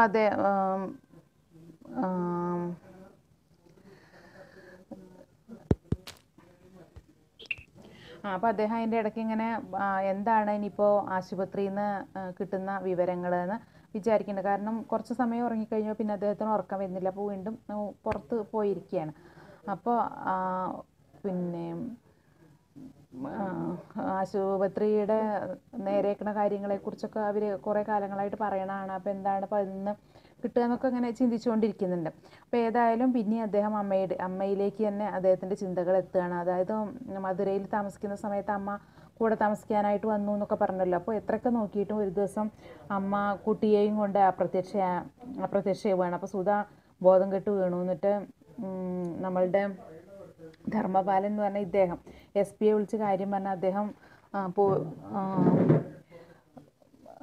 പോലീസുകാരെ വിട്ട് ആ നഗരം മുഴുവനും അരിച്ചു പെറുക്കിയും കുട്ടിയെ അന്വേഷിക്കുകയാണ്. അപ്പോൾ ഒരു 3/4 മണിക്കൂർ അങ്ങനെ അരിച്ചു പെറുക്കിയപ്പോഴാണ് നഗരത്തിലെ ഒരു പ്രധാനപ്പെട്ട ഹോട്ടലിൻ്റെ പിന്നിൽ നിന്ന് അമ്മയെ കിട്ടിയത്. അമ്മയുടെ കയ്യിൽ കുട്ടിയുണ്ട്. കുട്ടിയുടെ ശരീരം മുഴുവനും അഴുക്കുണ്ട്. പിന്നെ ഈ അഴുക്ക് മുഴുവനും അവന് കഴിക്കാൻ കൊടുത്തിരിക്കുകയാണ്. അപ്പോൾ അതൊക്കെ കണ്ടപ്പോഴേ സുധ ഒരു ഉണ്ടയേറ്റ മൃഗം പോലെ പാഞ്ഞു വന്നിട്ട് കുട്ടിയെ പിടിച്ചു വാങ്ങി എന്നാണ് പറയുന്നത്. എന്നിട്ട് അവനെ ആകെ അവൾ ഉമ്മ വെച്ചിട്ട് അവിടെ തന്നെ അവൾ കുഴഞ്ഞ് വീഴുകയാണ്. അപ്പോൾ അമ്മ അല്ലേ കാപ്പാന്ന് വിളിച്ച് നിലവിളിച്ചുകൊണ്ട് ഇദ്ദേഹത്തിൻ്റെ അടുത്തേക്ക് വരികയാണ്. അപ്പോൾ ഇദ്ദേഹത്തിന് ഭയങ്കര ദേഷ്യം വന്നു. അവരെ കുറേ അടിച്ച് ഓടിക്കുന്നുണ്ട്. അപ്പോൾ SP പറഞ്ഞു, പിന്നെ സാറ് ഏതായാലും വീടിൻ്റെ ഉള്ളിൽ കയറിപ്പോയിക്കോളൂ, ഇവരെ ഞാൻ കൈകാര്യം ചെയ്തോളാം എന്ന് പറഞ്ഞിട്ട് ഇദ്ദേഹത്തോട് വീടിൻ്റെ ഉള്ളിലേക്ക് പോകാൻ പറയുകയാണ്. പക്ഷേ ആ വീടിൻ്റെ ഉള്ളിൽ പോകുമ്പോൾ അദ്ദേഹം അങ്ങനെ ചിന്തിക്കുന്നുണ്ട്, ഞാൻ എന്തിനാണ് ഇങ്ങനെയൊക്കെ ജീവിക്കുന്നത്, ഈ ഫാനിൽ കുരുക്കിട്ട് തൂങ്ങിച്ചാവാനാണ് ആ സമയത്ത് എനിക്ക് തോന്നിയത് എന്ന് അദ്ദേഹം പറയും. അപ്പോൾ ഈ സമയത്ത് എൻ്റെ ജീവിതത്തിൽ ഇതുപോലുള്ള കുറേ അനുഭവങ്ങൾ ഉണ്ടായിട്ടുണ്ട്. അപ്പം ഞാൻ ആ സമയത്തൊക്കെ തന്നെ എത്രയോ തവണ ആത്മഹത്യ ചെയ്തു കഴിഞ്ഞിരിക്കുന്നു എന്നൊക്കെ ആ സമയത്ത് ചിന്തിക്കുന്നുണ്ട്. അപ്പോൾ ഏതായാലും അങ്ങനെ അമ്മയെ ഒരു ആശ്രമത്തിലും പിന്നീട് വൃദ്ധസദനത്തിലും ഒക്കെ ആക്കുകയാണ്. പക്ഷെ അവിടെ നിന്നും അമ്മ അധിക ദിവസം നിന്നില്ല. അമ്മ അവിടെ നിന്നൊക്കെ തന്നെ രക്ഷപ്പെട്ടു പോവുകയാണ് ചെയ്തത്.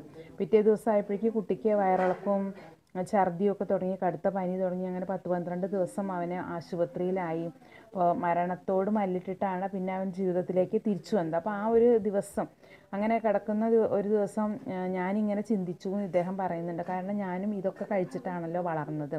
അപ്പോൾ ഇതുകൊണ്ട് തന്നെ ആയിരിക്കണം ഓരോ മഴക്കാലം വേനൽക്കാലം കഴിയുമ്പോഴേക്കൊക്കെ ഇങ്ങനെ ഈ ചെറിയ കുട്ടികളൊക്കെ തന്നെ അധികവും മരിച്ചു പോയിട്ടുണ്ടായിരുന്നു. അപ്പോൾ ഇദ്ദേഹത്തിൻ്റെ അമ്മേനെ 10 പ്രസവിച്ചതാണ്, ഇദ്ദേഹം മാത്രമേ ബാക്കിയായുള്ളൂ, വേറെയുള്ള കുട്ടികളൊക്കെ മരിച്ചു പോയി എന്ന് പറയുന്നുണ്ടല്ലോ. അപ്പോൾ മരിച്ച കുട്ടിയെ നേരെ എടുത്തിട്ട് ആറ്റിലേക്ക് എറിയായിരുന്നു ചെയ്തുകൊണ്ടിരുന്നത്. അപ്പോൾ അങ്ങനെ ഉള്ള ചിന്തകൾ അദ്ദേഹം ഇങ്ങനെ ചിന്തിച്ചുകൊണ്ട് ഇരിക്കുകയാണ്.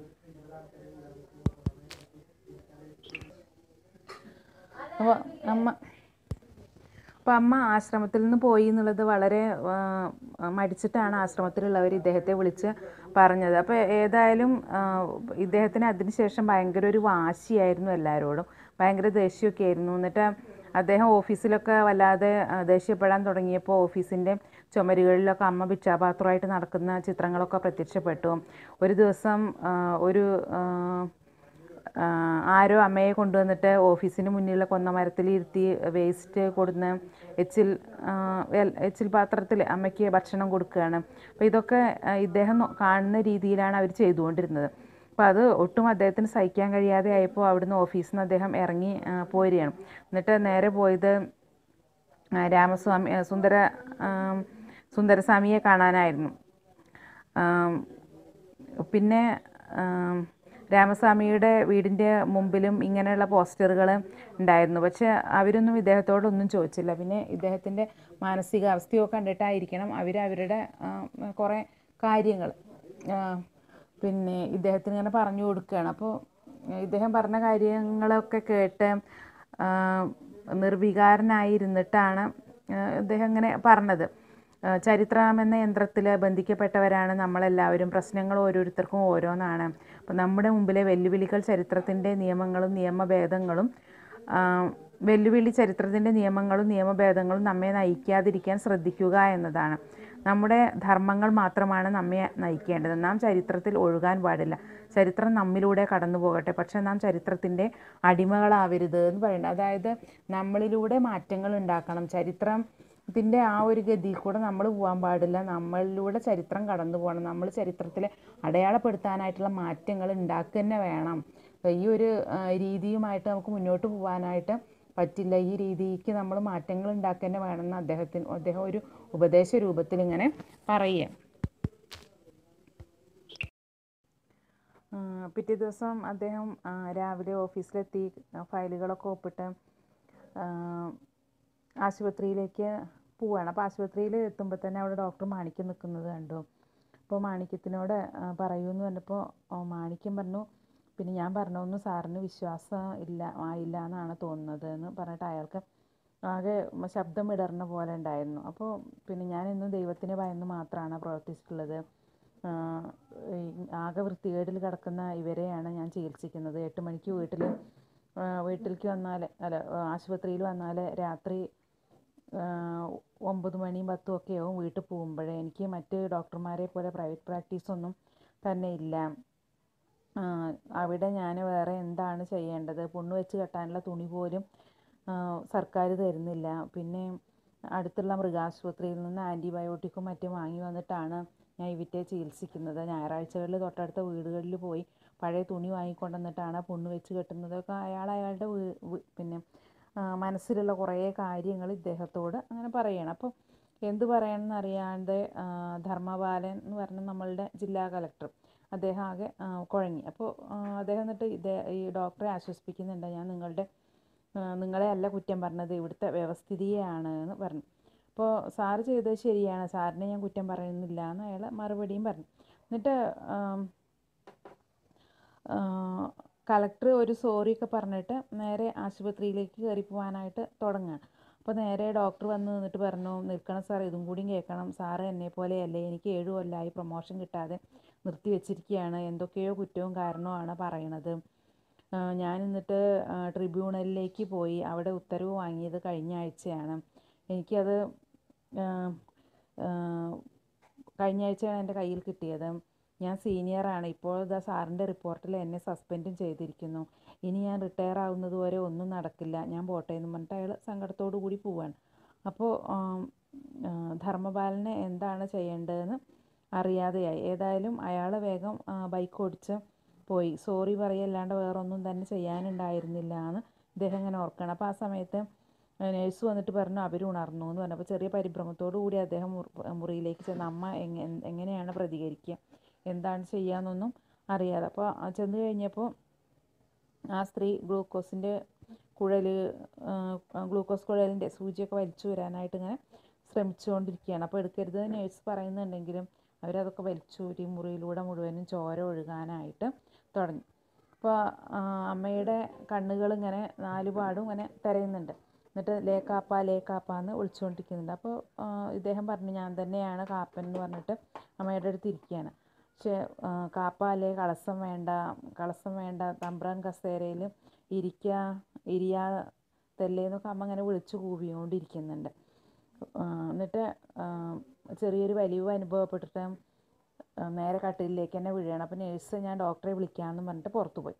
അപ്പോൾ അമ്മയുടെ കൈകൾ ആ സമയത്ത് ഇദ്ദേഹം ഇങ്ങനെ പിടിച്ചു നോക്കുകയാണ്. അപ്പോൾ ഡോക്ടർ ഇന്ദിര വന്നിട്ട് പറഞ്ഞു, ഡയാലിസിസ് ചെയ്താൽ മാത്രമേ എന്തെങ്കിലും മാറ്റം ഉണ്ടാവുള്ളൂ, പക്ഷേ ഇവരുടെ ശരീരത്തിൽ അതിനൊന്നും തന്നെ ബലമില്ല, പിന്നെ എന്താണ് ചെയ്യുക എന്നിങ്ങനെ പറഞ്ഞു. ആ സമയത്ത് സുധ വിളിച്ചു. അപ്പോൾ പിന്നെ എങ്ങനെയുണ്ട് ചോദിച്ചപ്പോൾ ഒരു രക്ഷയുണ്ടെന്ന് തോന്നുന്നില്ല എന്ന് പറഞ്ഞു. അപ്പോൾ പ്രജാനന്ദൻ്റെ വാക്കുകൾ ആ സമയത്ത് ഇദ്ദേഹത്തിന് ഇങ്ങനെ ഓർമ്മ വരികയാണ്. അമ്മയ്ക്ക് ചെയ്യേണ്ട പ്രായശ്ചിത്തം ഇതായിരിക്കാം. പ്രജാനന്ദൻ അതിനൊരിക്കലും ധൈര്യം ഉണ്ടാവില്ല എന്ന് വേണമെങ്കിൽ വിചാരിച്ചിട്ടുണ്ടാവും. അതുകൊണ്ടാവും അദ്ദേഹം അങ്ങനെ പറഞ്ഞിട്ടുണ്ടാവുക എന്നൊക്കെ ഇങ്ങനെ ഓർത്തു. അപ്പോൾ ഓർമ്മ വന്നോന്ന് നേഴ്സിനോട് ഇദ്ദേഹം അമ്മയുടെ കാര്യം ചോദിക്കുകയാണ്. അപ്പോൾ ഉണരണം എന്നാണ് ഇദ്ദേഹം ആ സമയത്ത് ആഗ്രഹിച്ചത്. കാരണം അമ്മ ഇതുവരെ എന്നോട് നിൻ്റെ ഈ വസ്ത്രമൊക്കെ കളയേ, നീ തമ്പ്രാന്മാരുടെ കൂടെ ഇരിക്കല്ലേ, നീ എൻ്റെ കൂടെ പോരേന്നാണല്ലോ പറഞ്ഞുകൊണ്ടിരുന്നത്. അപ്പോൾ എൻ്റെ ഈ വസ്ത്രം മുഴുവനും ഊരിക്കളഞ്ഞിട്ട് അമ്മയുടെ രീതിയിൽ ജീവിക്കാനായിട്ട് ഞാൻ ജീവിച്ചോളാം എന്ന് അമ്മയോട് പറയാനായിട്ട് എനിക്ക് തോന്നിയെന്ന് അദ്ദേഹം പറയണം. കാരണം അമ്മയോട് എനിക്ക് ചെയ്യാനുള്ള പ്രായശ്ചിത്തം അതായിരുന്നു. ജീവിതത്തിലല്ലാതെ എനിക്കൊരു വിജയം കിട്ടാനായിട്ടില്ല എന്ന് അദ്ദേഹം അങ്ങനെ വിചാരിച്ചു.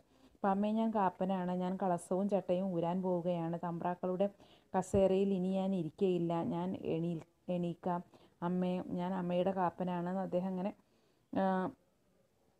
അദ്ദേഹത്തിന് ഇങ്ങനെ പറയാനായിട്ട് തോന്നി. പക്ഷെ അമ്മയുടെ മുഖം ആ സമയത്ത് കൂടുതൽ മെഴുകുപോലെ ഇങ്ങനെ വിളറിക്കൊണ്ടിരുന്നു. പിന്നെ നേഴ്സ് വന്ന് അമ്മയുടെ വസ്ത്രം ശരിയാക്കിയപ്പോൾ മൃതശരീരം പോലെ അമ്മ ഒന്ന് അനങ്ങി എന്ന് പറയണം. അപ്പോൾ മൃതശരീരത്തെ എന്ന പോലെ ആണ് നേഴ്സ് അവരെ കൈകാര്യം ചെയ്തത്. അപ്പോൾ ആ സമയത്ത് കുഞ്ഞൻ നായർ കടന്നു വരികയാണ്. അപ്പോൾ അയാൾ ഓഫീസിൽ പോയി, എന്നിട്ട് ഓഫീസിൽ നിന്ന് തരാൻ പറഞ്ഞതാണെന്ന് പറഞ്ഞിട്ട് ഒരു കുറിപ്പുമായിട്ടാണ് വന്നത്. ആ സമയത്ത് അമ്മയുടെ കാപ്പ എന്നുള്ള വിളിയും കേട്ടു. കുഞ്ഞൻ നായർ നേരെ മുറിയിലേക്ക് കയറിയപ്പോഴും അമ്മ ഞെട്ടിവിറച്ച് ഒരു കല്ലുകൊണ്ട തെരുവ് പട്ടിയെ പോലെ ശരീരം മുഴുവനും വളച്ച് കുറുകി കഞ്ചിത തമ്പ്ര പശിക്കരുത് തമ്പ്ര എന്നൊക്കെ പറഞ്ഞിട്ട് അങ്ങനെ പടഞ്ഞ് മുഖം ഒരു വശത്തേക്ക് കോടി അങ്ങനെ നിശ്ചലയായി വീണു. അപ്പോൾ അദ്ദേഹം അങ്ങനെ ആ സമയത്ത് ഓർത്തു, പ്രജാനന്ദൻ പറഞ്ഞത് ഇത് തന്നെയായിരിക്കും. ഈ പിച്ചക്കാരി തള്ളയെ കുഴിച്ചിട്ട് ഇവളുടെ ഹൃദയം അതിൻ്റെ എല്ലാ വിശപ്പുകളും ശമിച്ച് ദ്രവിച്ച് മണ്ണായി മാറണമെങ്കിൽ എനിക്കിനിയും ഒരു 100 സിംഹാസനങ്ങൾ വേണമെന്ന് അദ്ദേഹം മനസ്സിലിങ്ങനെ ഓർക്കുക. അപ്പോൾ ഏറ്റവും താഴേക്കടയിലുള്ളവൻ എത്ര ഉയരത്തിലെത്തുമ്പോഴും സാമൂഹികമായിട്ടുള്ള മാറ്റങ്ങൾ അവനെ ഉൾക്കൊള്ളാനായിട്ട് ഇനിയും എത്തിയിട്ടില്ല എന്നുള്ള ആ ഒരു സത്യം. അതേപോലെ ഭരണ സ്ഥിരാകേന്ദ്രങ്ങളുടെയും വരേണ്യവർഗത്തിൻ്റെയും ഒക്കെ മനോഭാവങ്ങൾ, പിന്നെ താഴേക്കടയിൽ ജീവിച്ച് ശീലിച്ചവർക്ക് അവരുടേതായ സമൂഹത്തിൽ നിന്നും തിരിച്ചു വരാനുള്ള ബുദ്ധിമുട്ടുകൾ, ഇതൊക്കെ കൃത്യമായിട്ട് അവതരിപ്പിക്കാൻ 100 സിംഹാസനങ്ങൾ എന്ന് പറഞ്ഞ ഈ നോവലിലൂടെ എഴുത്തുകാരന് കഴിഞ്ഞിട്ടുണ്ട്.